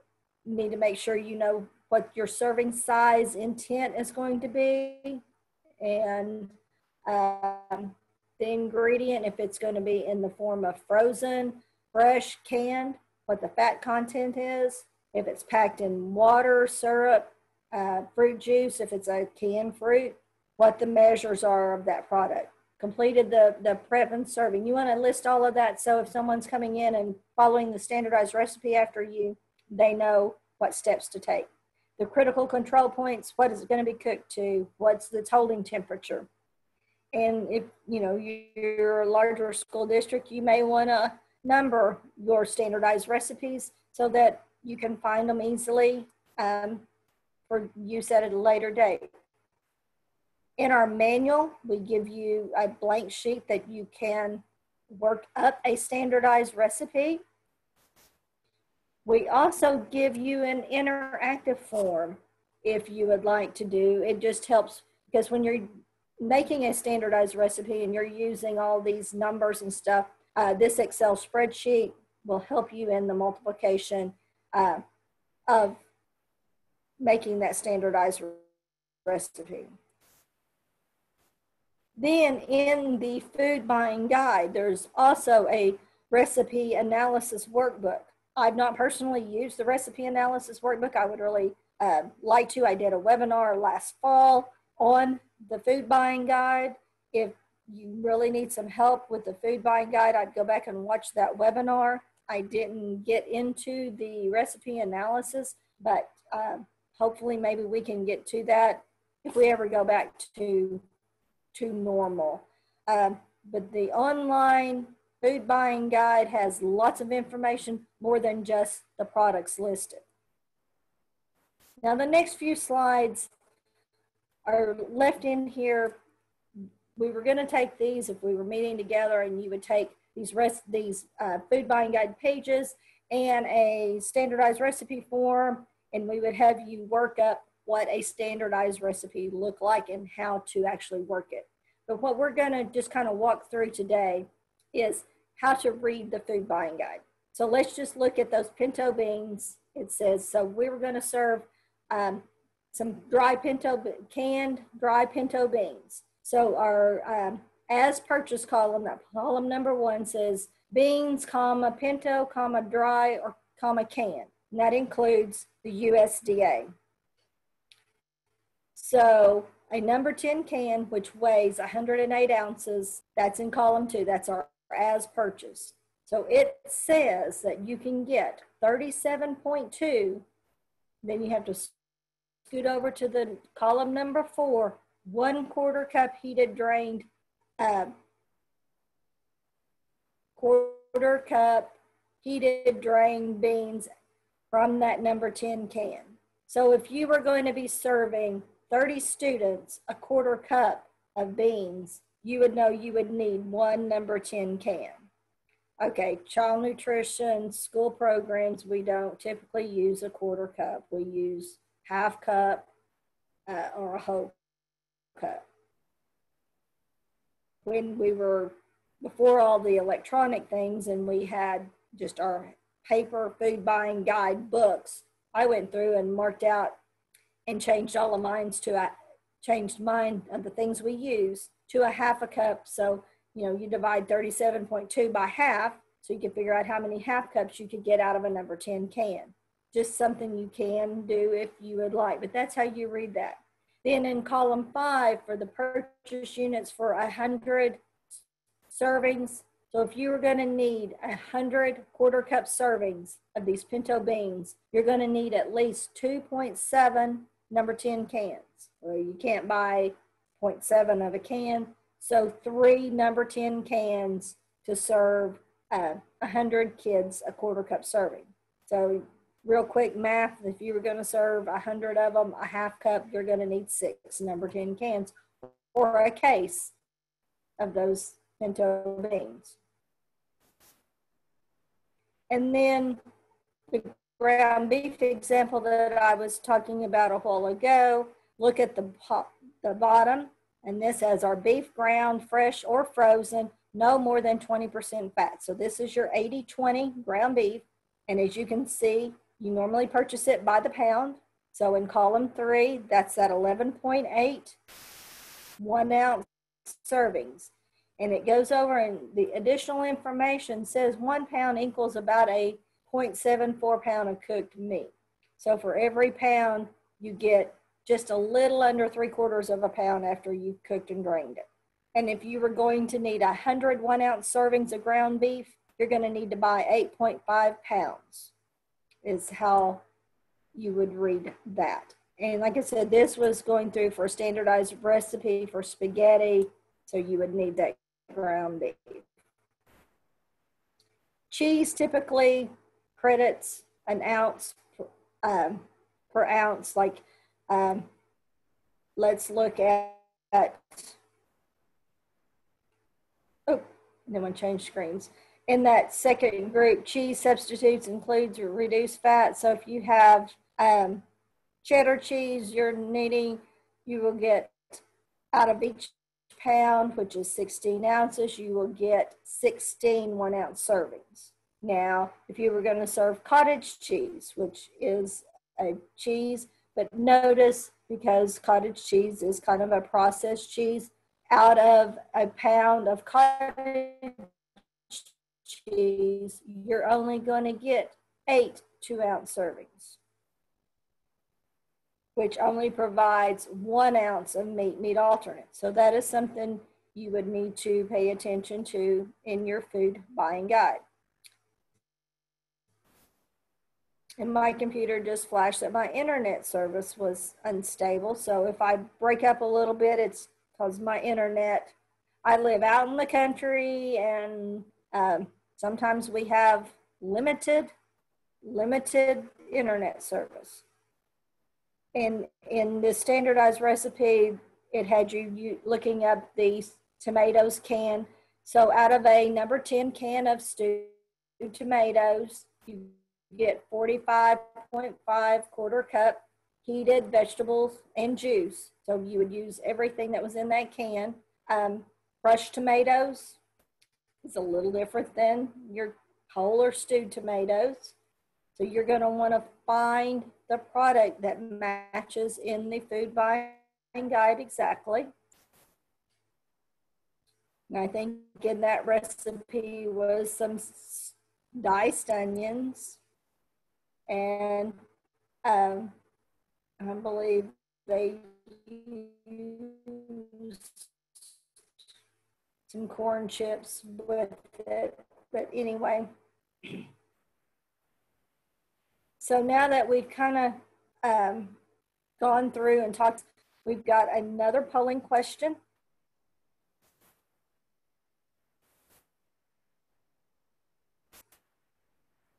So our polling question says, all items that are served in the National School Lunch or School Breakfast programs must have a valid child nutrition label to count as a component. All items that are served.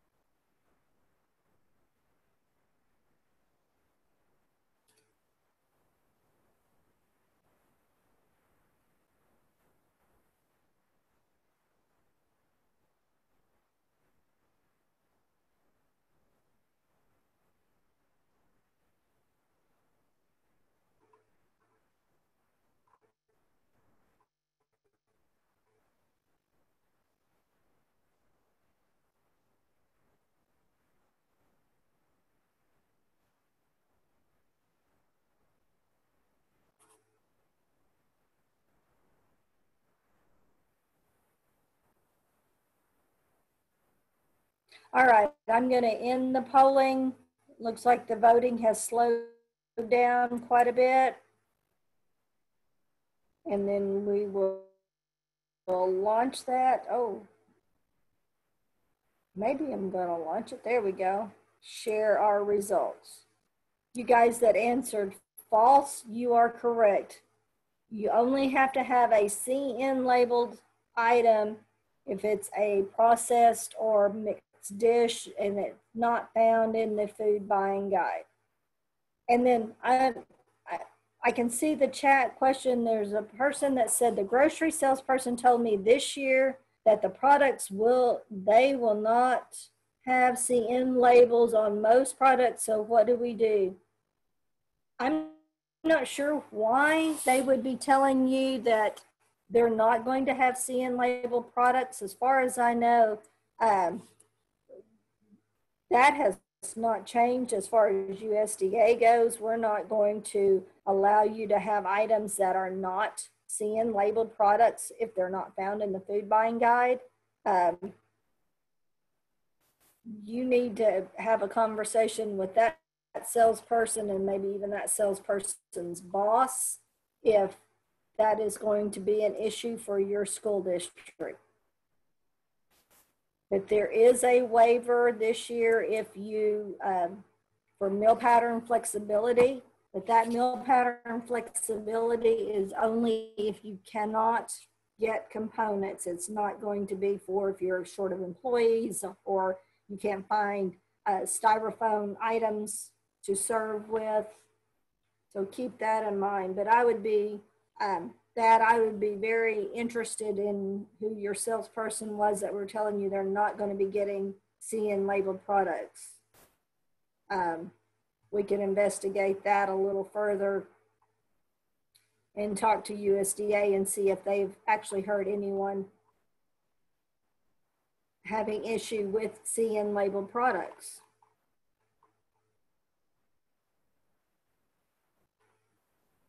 Okay, I didn't mention, someone asked the question, can we pull CN label products from the manufacturer site? Yes, that's called a watermark CN label. You can do that, but we will want to see that and your invoice at the time of administrative review to show that that was the product you actually did purchase. All right, safety and sanitation.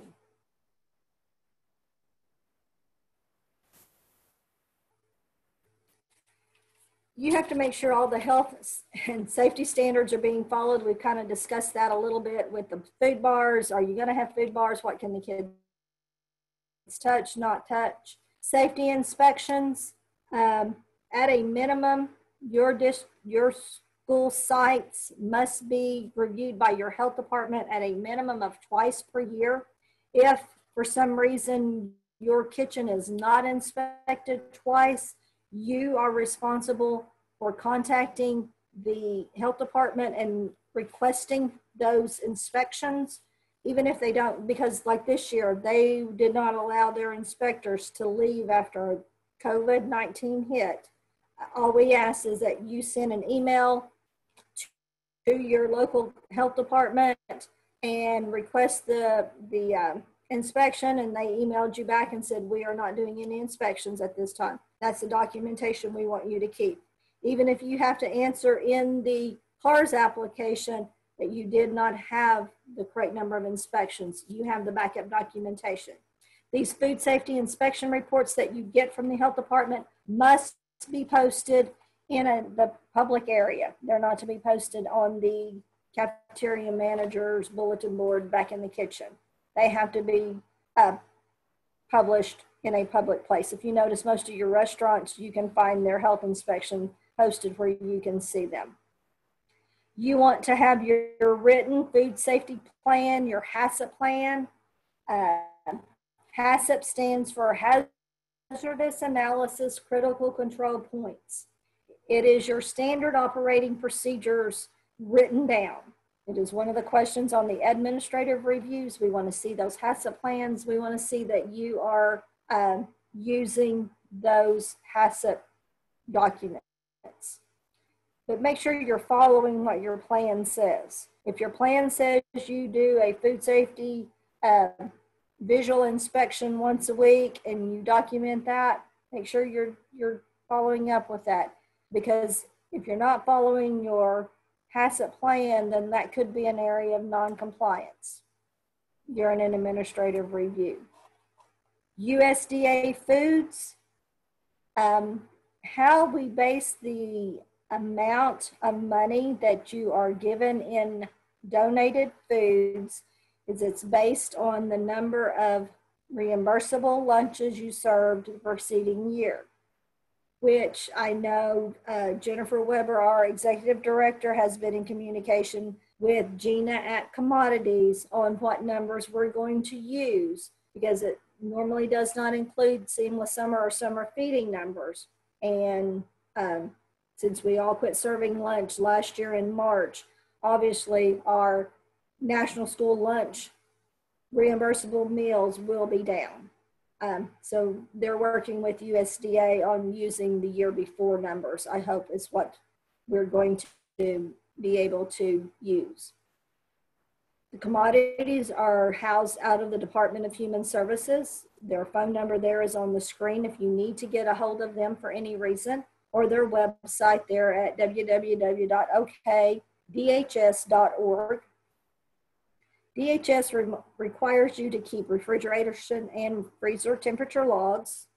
If you have a refrigerator or freezer that goes down and you lose product and your temperature logs are not done, or that you've steadily been going up in temperature and you didn't stop and have something repaired, your district is liable for those products that you lost. You could have to reimburse DHS for those products or show that they were replaced in kind. You have to keep a perpetual inventory of your commodity items. Perpetual means daily in and out sheets. We do give you a sample of a perpetual inventory for your commodities in our manual.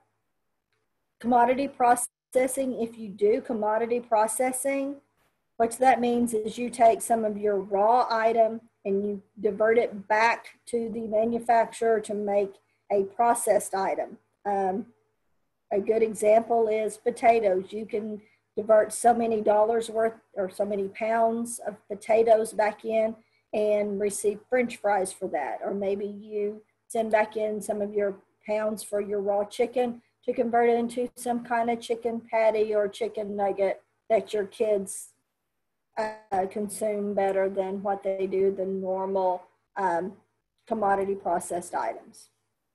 Do you keep a purchase inventory? It is required. USDA requires us to keep at least a monthly inventory of our purchased goods. Inventory is a good way to keep you from over ordering. It helps with the efficient cost of your program. It helps control the theft. We hate to say that there is any theft that goes on in the school world, but we know that is not true. That is just an extension of the rest of the world. It control who has hands and that you're not overstocking. Someone was saying the other day they knew a same order every week. Every week was the same exact order. And when that person quit, they went and there was just pallets and pallets of items because they just ordered the same thing every week. Inventory is necessary if you ever have a natural disaster and you have to turn things over to the insurance for fire, flood, tornadoes. And we know in Oklahoma, we can have any of those at any time. It helps keep your control of your cost and helps with your overall financial health of your kitchen. Now let's talk a little bit, we've talked about the CACFP meal pattern for those kiddos, and this is just the memo information that the final rule that the CACFP meal pattern, how it related to the Hunger Free Kids Act of 2010, that even though these children were attending public schools, they were going to have to follow the CACFP meal pattern.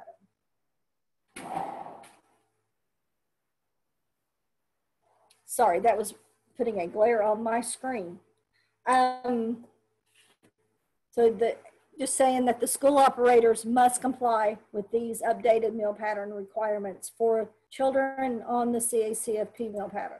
We've talked about the no flavored milk. So if your children are not commingled, they cannot have flavored milk. Grain-based desserts, they cannot use as a component. You can have them, but it's in the meal pattern, it says on a limited basis. Breakfast cereals can have no more than 6 grams of sugar per dry ounce. The best way to know if you're having to follow the CACFP meal pattern and you are offering cereal is you go on the Oklahoma Department of Human Services WIC website. That will give you information on the cereals that are approved. If that cereal is on that approved WIC site, then it is the 6 grams or less of sugar per dry ounce. If you're using the yogurt, the rule there is no more than 23 grams of sugar per 6 ounces. Typically in a normal school year, we would give you a handout that would have some cheat sheet about the different size yogurts and how many grams of sugar they can have. You can find those on our website in the CAR's other documents as well.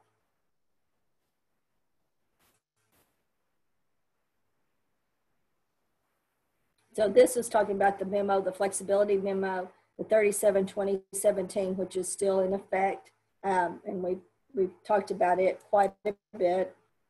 Oh, polling question. All right, I think this will be our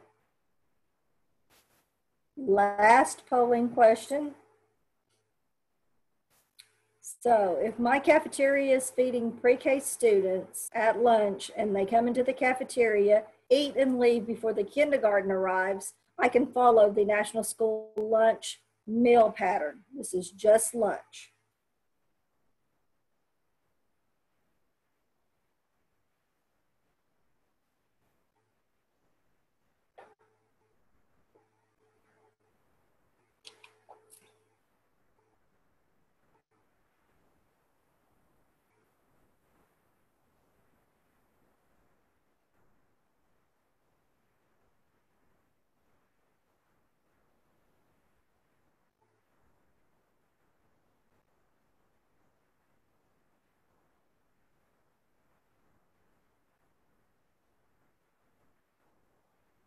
And I realize some of you are answering in the chat because evidently you're not seeing the polling question, but I think that has to do with your pop-up blocker on your screen.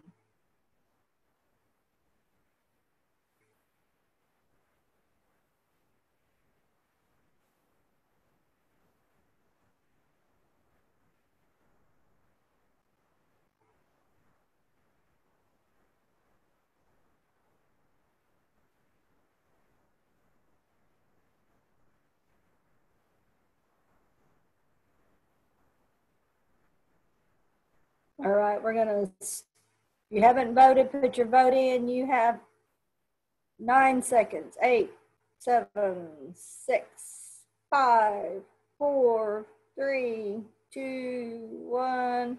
All right, we're gonna end the polling. And it looks like about 77% of you say false and about 24% say true. So the answer is false. If those pre-K are not commingled, you have to follow the CACFP meal pattern. So if they come in and leave before anybody else comes in that cafeteria, then they are not commingled. But if they come in and the kindergarten comes in right behind them, or the kindergarten, they're still at their table and all the kindergartners coming in, then they're commingled. If they come in and leave, then they are not commingled.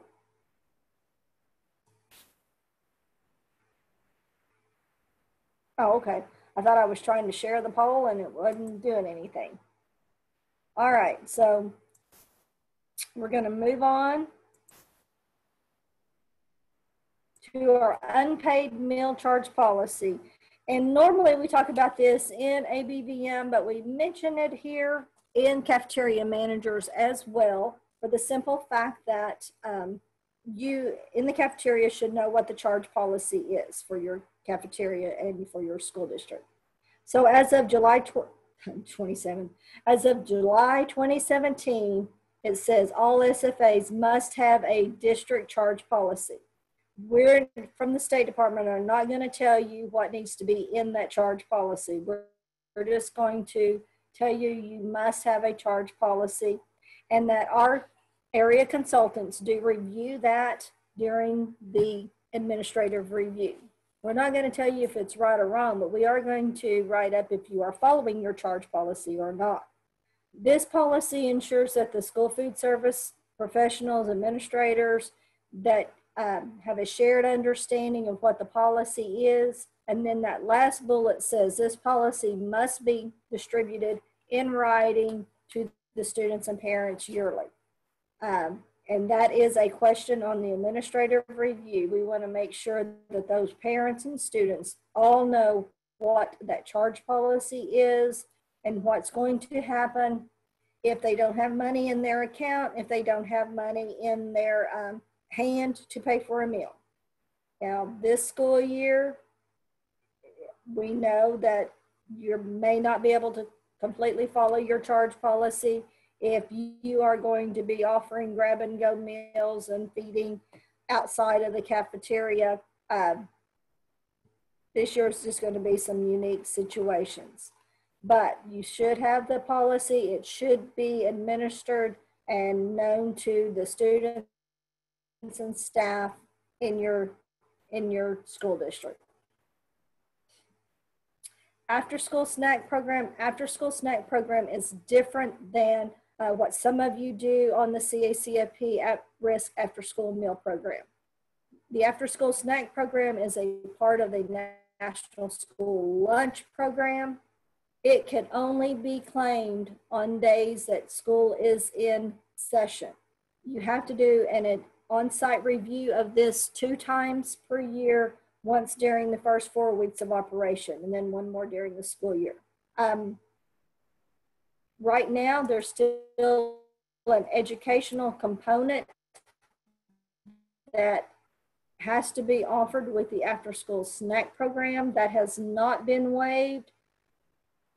Join the COVID call Wednesday to find out more information on if that's going to be waived for this or any other enrichment. Any other meal program that requires the enrichment component. Normal school year though, if you participate in the National School Lunch, you can offer the after-school snack program. If you are in a site that is more than 50% free or reduced, you can feed the snack, after-school snack, to all students and are reimbursed on the free rate. If you are not 50% or more free or reduced, you can still feed the after-school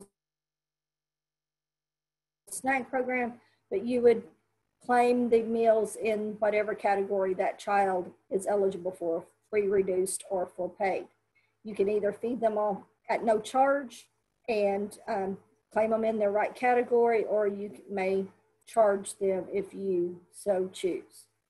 The contents of the snack can be found on page C10. We're going to look at those meal requirements here in just a second.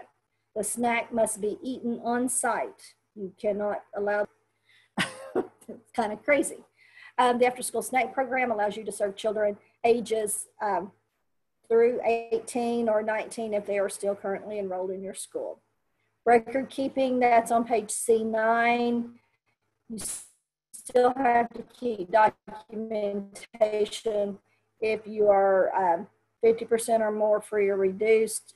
Low income report to show that you're eligible. You have to keep your attendance and meal counts. You have to do food production records, so no getting out of doing food production records for this. And then keep those on-site reviews. The on-site review doesn't review twice a year. Here is a look at the meal pattern. It actually falls under the CACFP meal pattern, so there are 4 components: milk, vegetable, fruit, bread, and meat alternate. So you have 4 components. The school snack, after school snack program says choose 2 of the following. You cannot be offer versus serve at this program, so you're not going to offer all 4 and they choose to. You only have to put out 2 components, but the child must, and when we say must, that is absolutely without doubt must do, take 2 of those components. One does not have to be the milk. In other words, you could offer a bread and a meat and let them drink water or whatever else, but the components for the snack program would be the bread and the meat. And you see here, it is also broken up into age groups. So you have children ages 1 to 2, 3 to 5, and then in an elementary school and you want to offer those children 3 to 5 years, that age group meal pattern, you see it's a little smaller servings, maybe not have as much waste.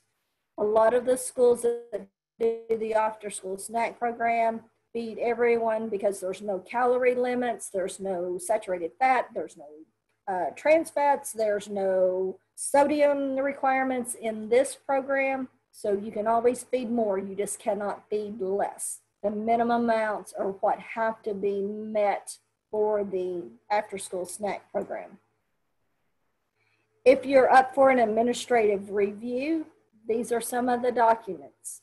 You may not be the keeper of all of these documents, but these are the documents an area consultant would come in and be required to look at and or make copies of to take with them for review purposes. And I will say an administrative review, right now we're on a 5-year cycle. So if you're up for an administrative review, you're also going to have a procurement review.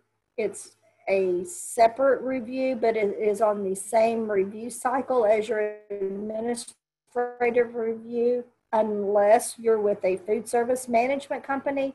If you're with a food service management company, then the procurement review will happen every 3 years. That is regulatory at this time. And these are some of the items that will be looked at during a procurement review. Currently, we have an audit firm that are doing our procurement reviews. So you will be notified at the first of the year by us that you're up, first of all, up for a procurement review, and the name and email address and information of who will be contacting you from the audit firm to receive and get documents for that procurement review. Some of you have been made aware that we are undergoing state audits, and the state auditors now need to look at everything we look at during an administrative review. They, of course, pick just a certain percentage of the schools that we look at for an administrative review and a procurement review.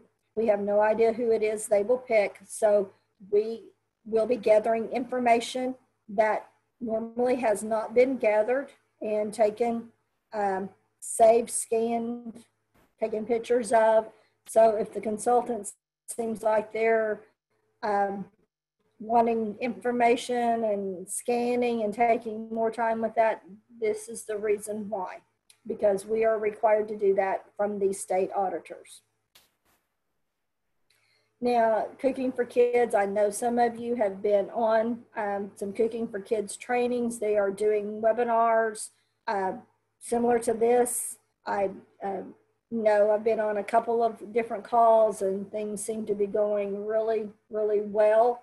And I hope you guys have been able to utilize some of their trainings and have learned a lot.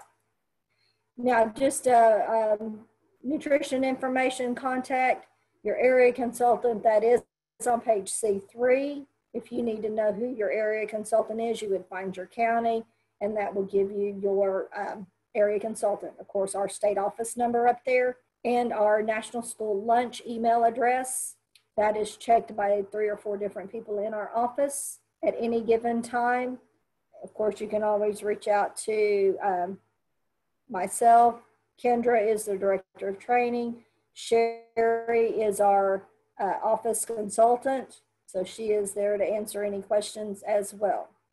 Now, that's all we have for today. Yay! Someone asked on here, how many hours of training are we going to have?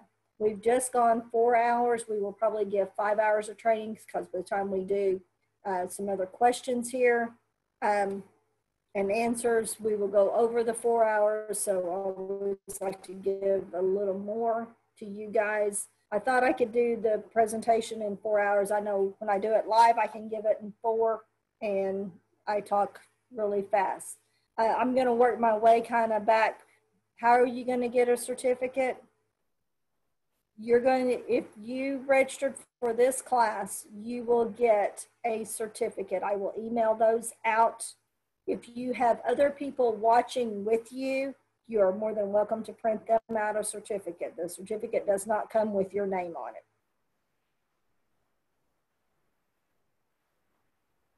Okay, Sherry, you want to break in and see if there's any questions that I have not caught and answered? Okay, one of the things too, we had some questions over the waivers. They are individual waivers, and just because you apply does not mean you necessarily are approved. You have to get a letter from your area consultant. Now, consultants, if I'm wrong in what I'm telling them, chime in and let me know. But just make sure that each of these waivers are separate. You have to apply for them separately.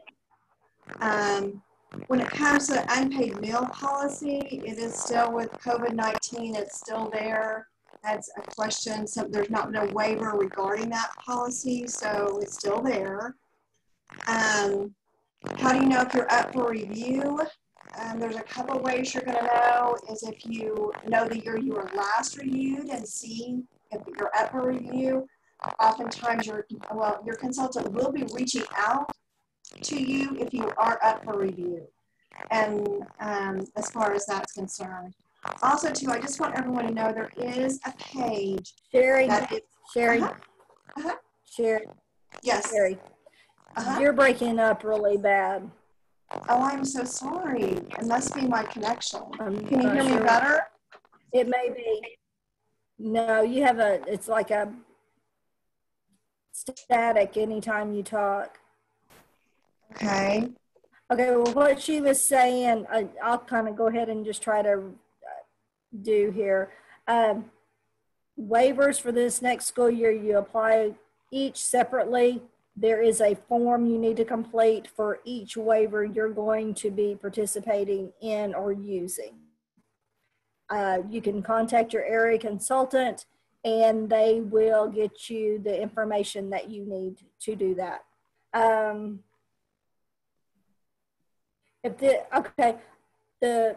The reason we're only doing 5 hours for this is, well, for one, it only took 4. We're still going to give you 5. But there was also a procurement training. There was a wellness, smart snack, other thing. Those are out there online. We haven't posted them yet, but they will be. There will be ways to get the rest if you're required to get 6 hours of continuing education for your professional standards. Professional standards, that was on that one. Okay, we're not doing salad bar. We're going to offer, okay, that'll be good. Something's going, okay, we knew that. Thank you guys for the prayers. Good luck on you guys starting school. Someone was asking, how do you know if you're going to be up for an administrative review? We have a list that your consultant will be contacting you shortly after school begins if you're going to be up. They have their own list and can adjust that list. You can actually be reviewed at any time. So, you know, the 5-year is a, I guess, a guideline. If there was any problem, we have to have risk assessments with our audits. So if there was different findings in, you may be having a review quicker because there was a risk assessment. I said certificates will be emailed. Oh, I miss you guys, seeing you guys too. I'm a people person, and looking at just the computer all morning has been kind of different.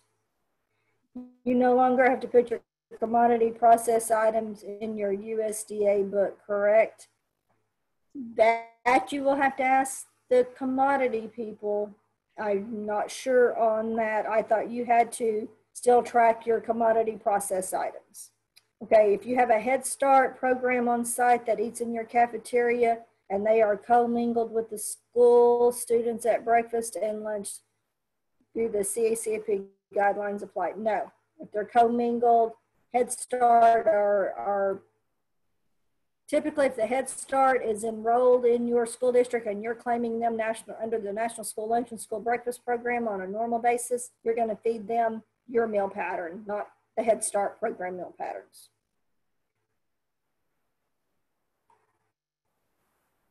Okay, 010 new messages.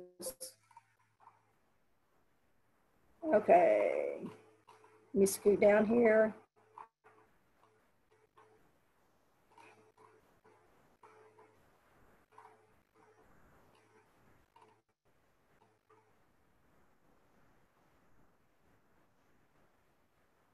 Do we have to serve our virtual learning students? Remember, they're not necessarily virtual. I know schools are calling them virtual. There is a difference between virtual and distance learning. We are trying to find out from USDA if you must offer meals to distance learning students. Can we use civil rights training towards as well? If you attend the civil rights training, yes, that is a part of our training programs, and that counts for your professional standards. You didn't answer my question about salad bar paperwork. If you're going to offer a salad bar, then yes, you have to keep these. I'm not sure what your question was. I missed that. Do we have, okay. Good luck to everyone. Someone said, yes, good luck. Are area consultants allowed to come on site for technical assistance or not? This is what our office has put out. If our consultant feels safe and they are not immune compromised, then they can come on a limited basis. If they have any reservations or in that age group that they could be compromised, then no, they do not. We're not encouraging them to go on site. If you need maybe a face-to-face, maybe we can, we have some Zoom account that we can let the consultant, maybe you two Zoom together to do more or less a face-to-face meeting. We had an administrative review last year. We were told in the meeting last year we could be having the audit this year. So 2 years of USDA. Yeah, that could be several reasons. A consultant could be rearranging their schedule and trying to get things figured out, or if there was a risk assessment involved in your review, then yes, you could be reviewed every year. I would think it would go on the, if it's not just a regular bar, it could go on the regular production record, yes.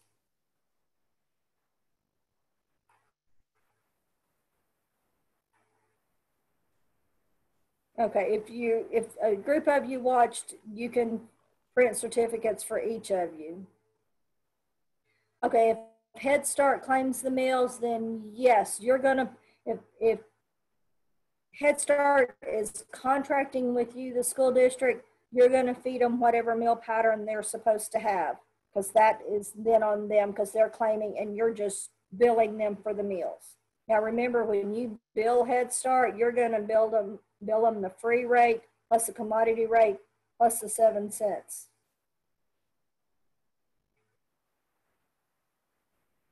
On our production record, whole grain rich is what we use to credit whole grain rich. So if it's a regular grain, should we just say grain bread? I would. Can you give us a link to Easy Finish for the 1 hour? Join Civil Rights next week on the 11th. That would be a quick and easy way to get 1 more hour. Can you post the CARS website again? You girls that have that up, can you post the CARS website one more time?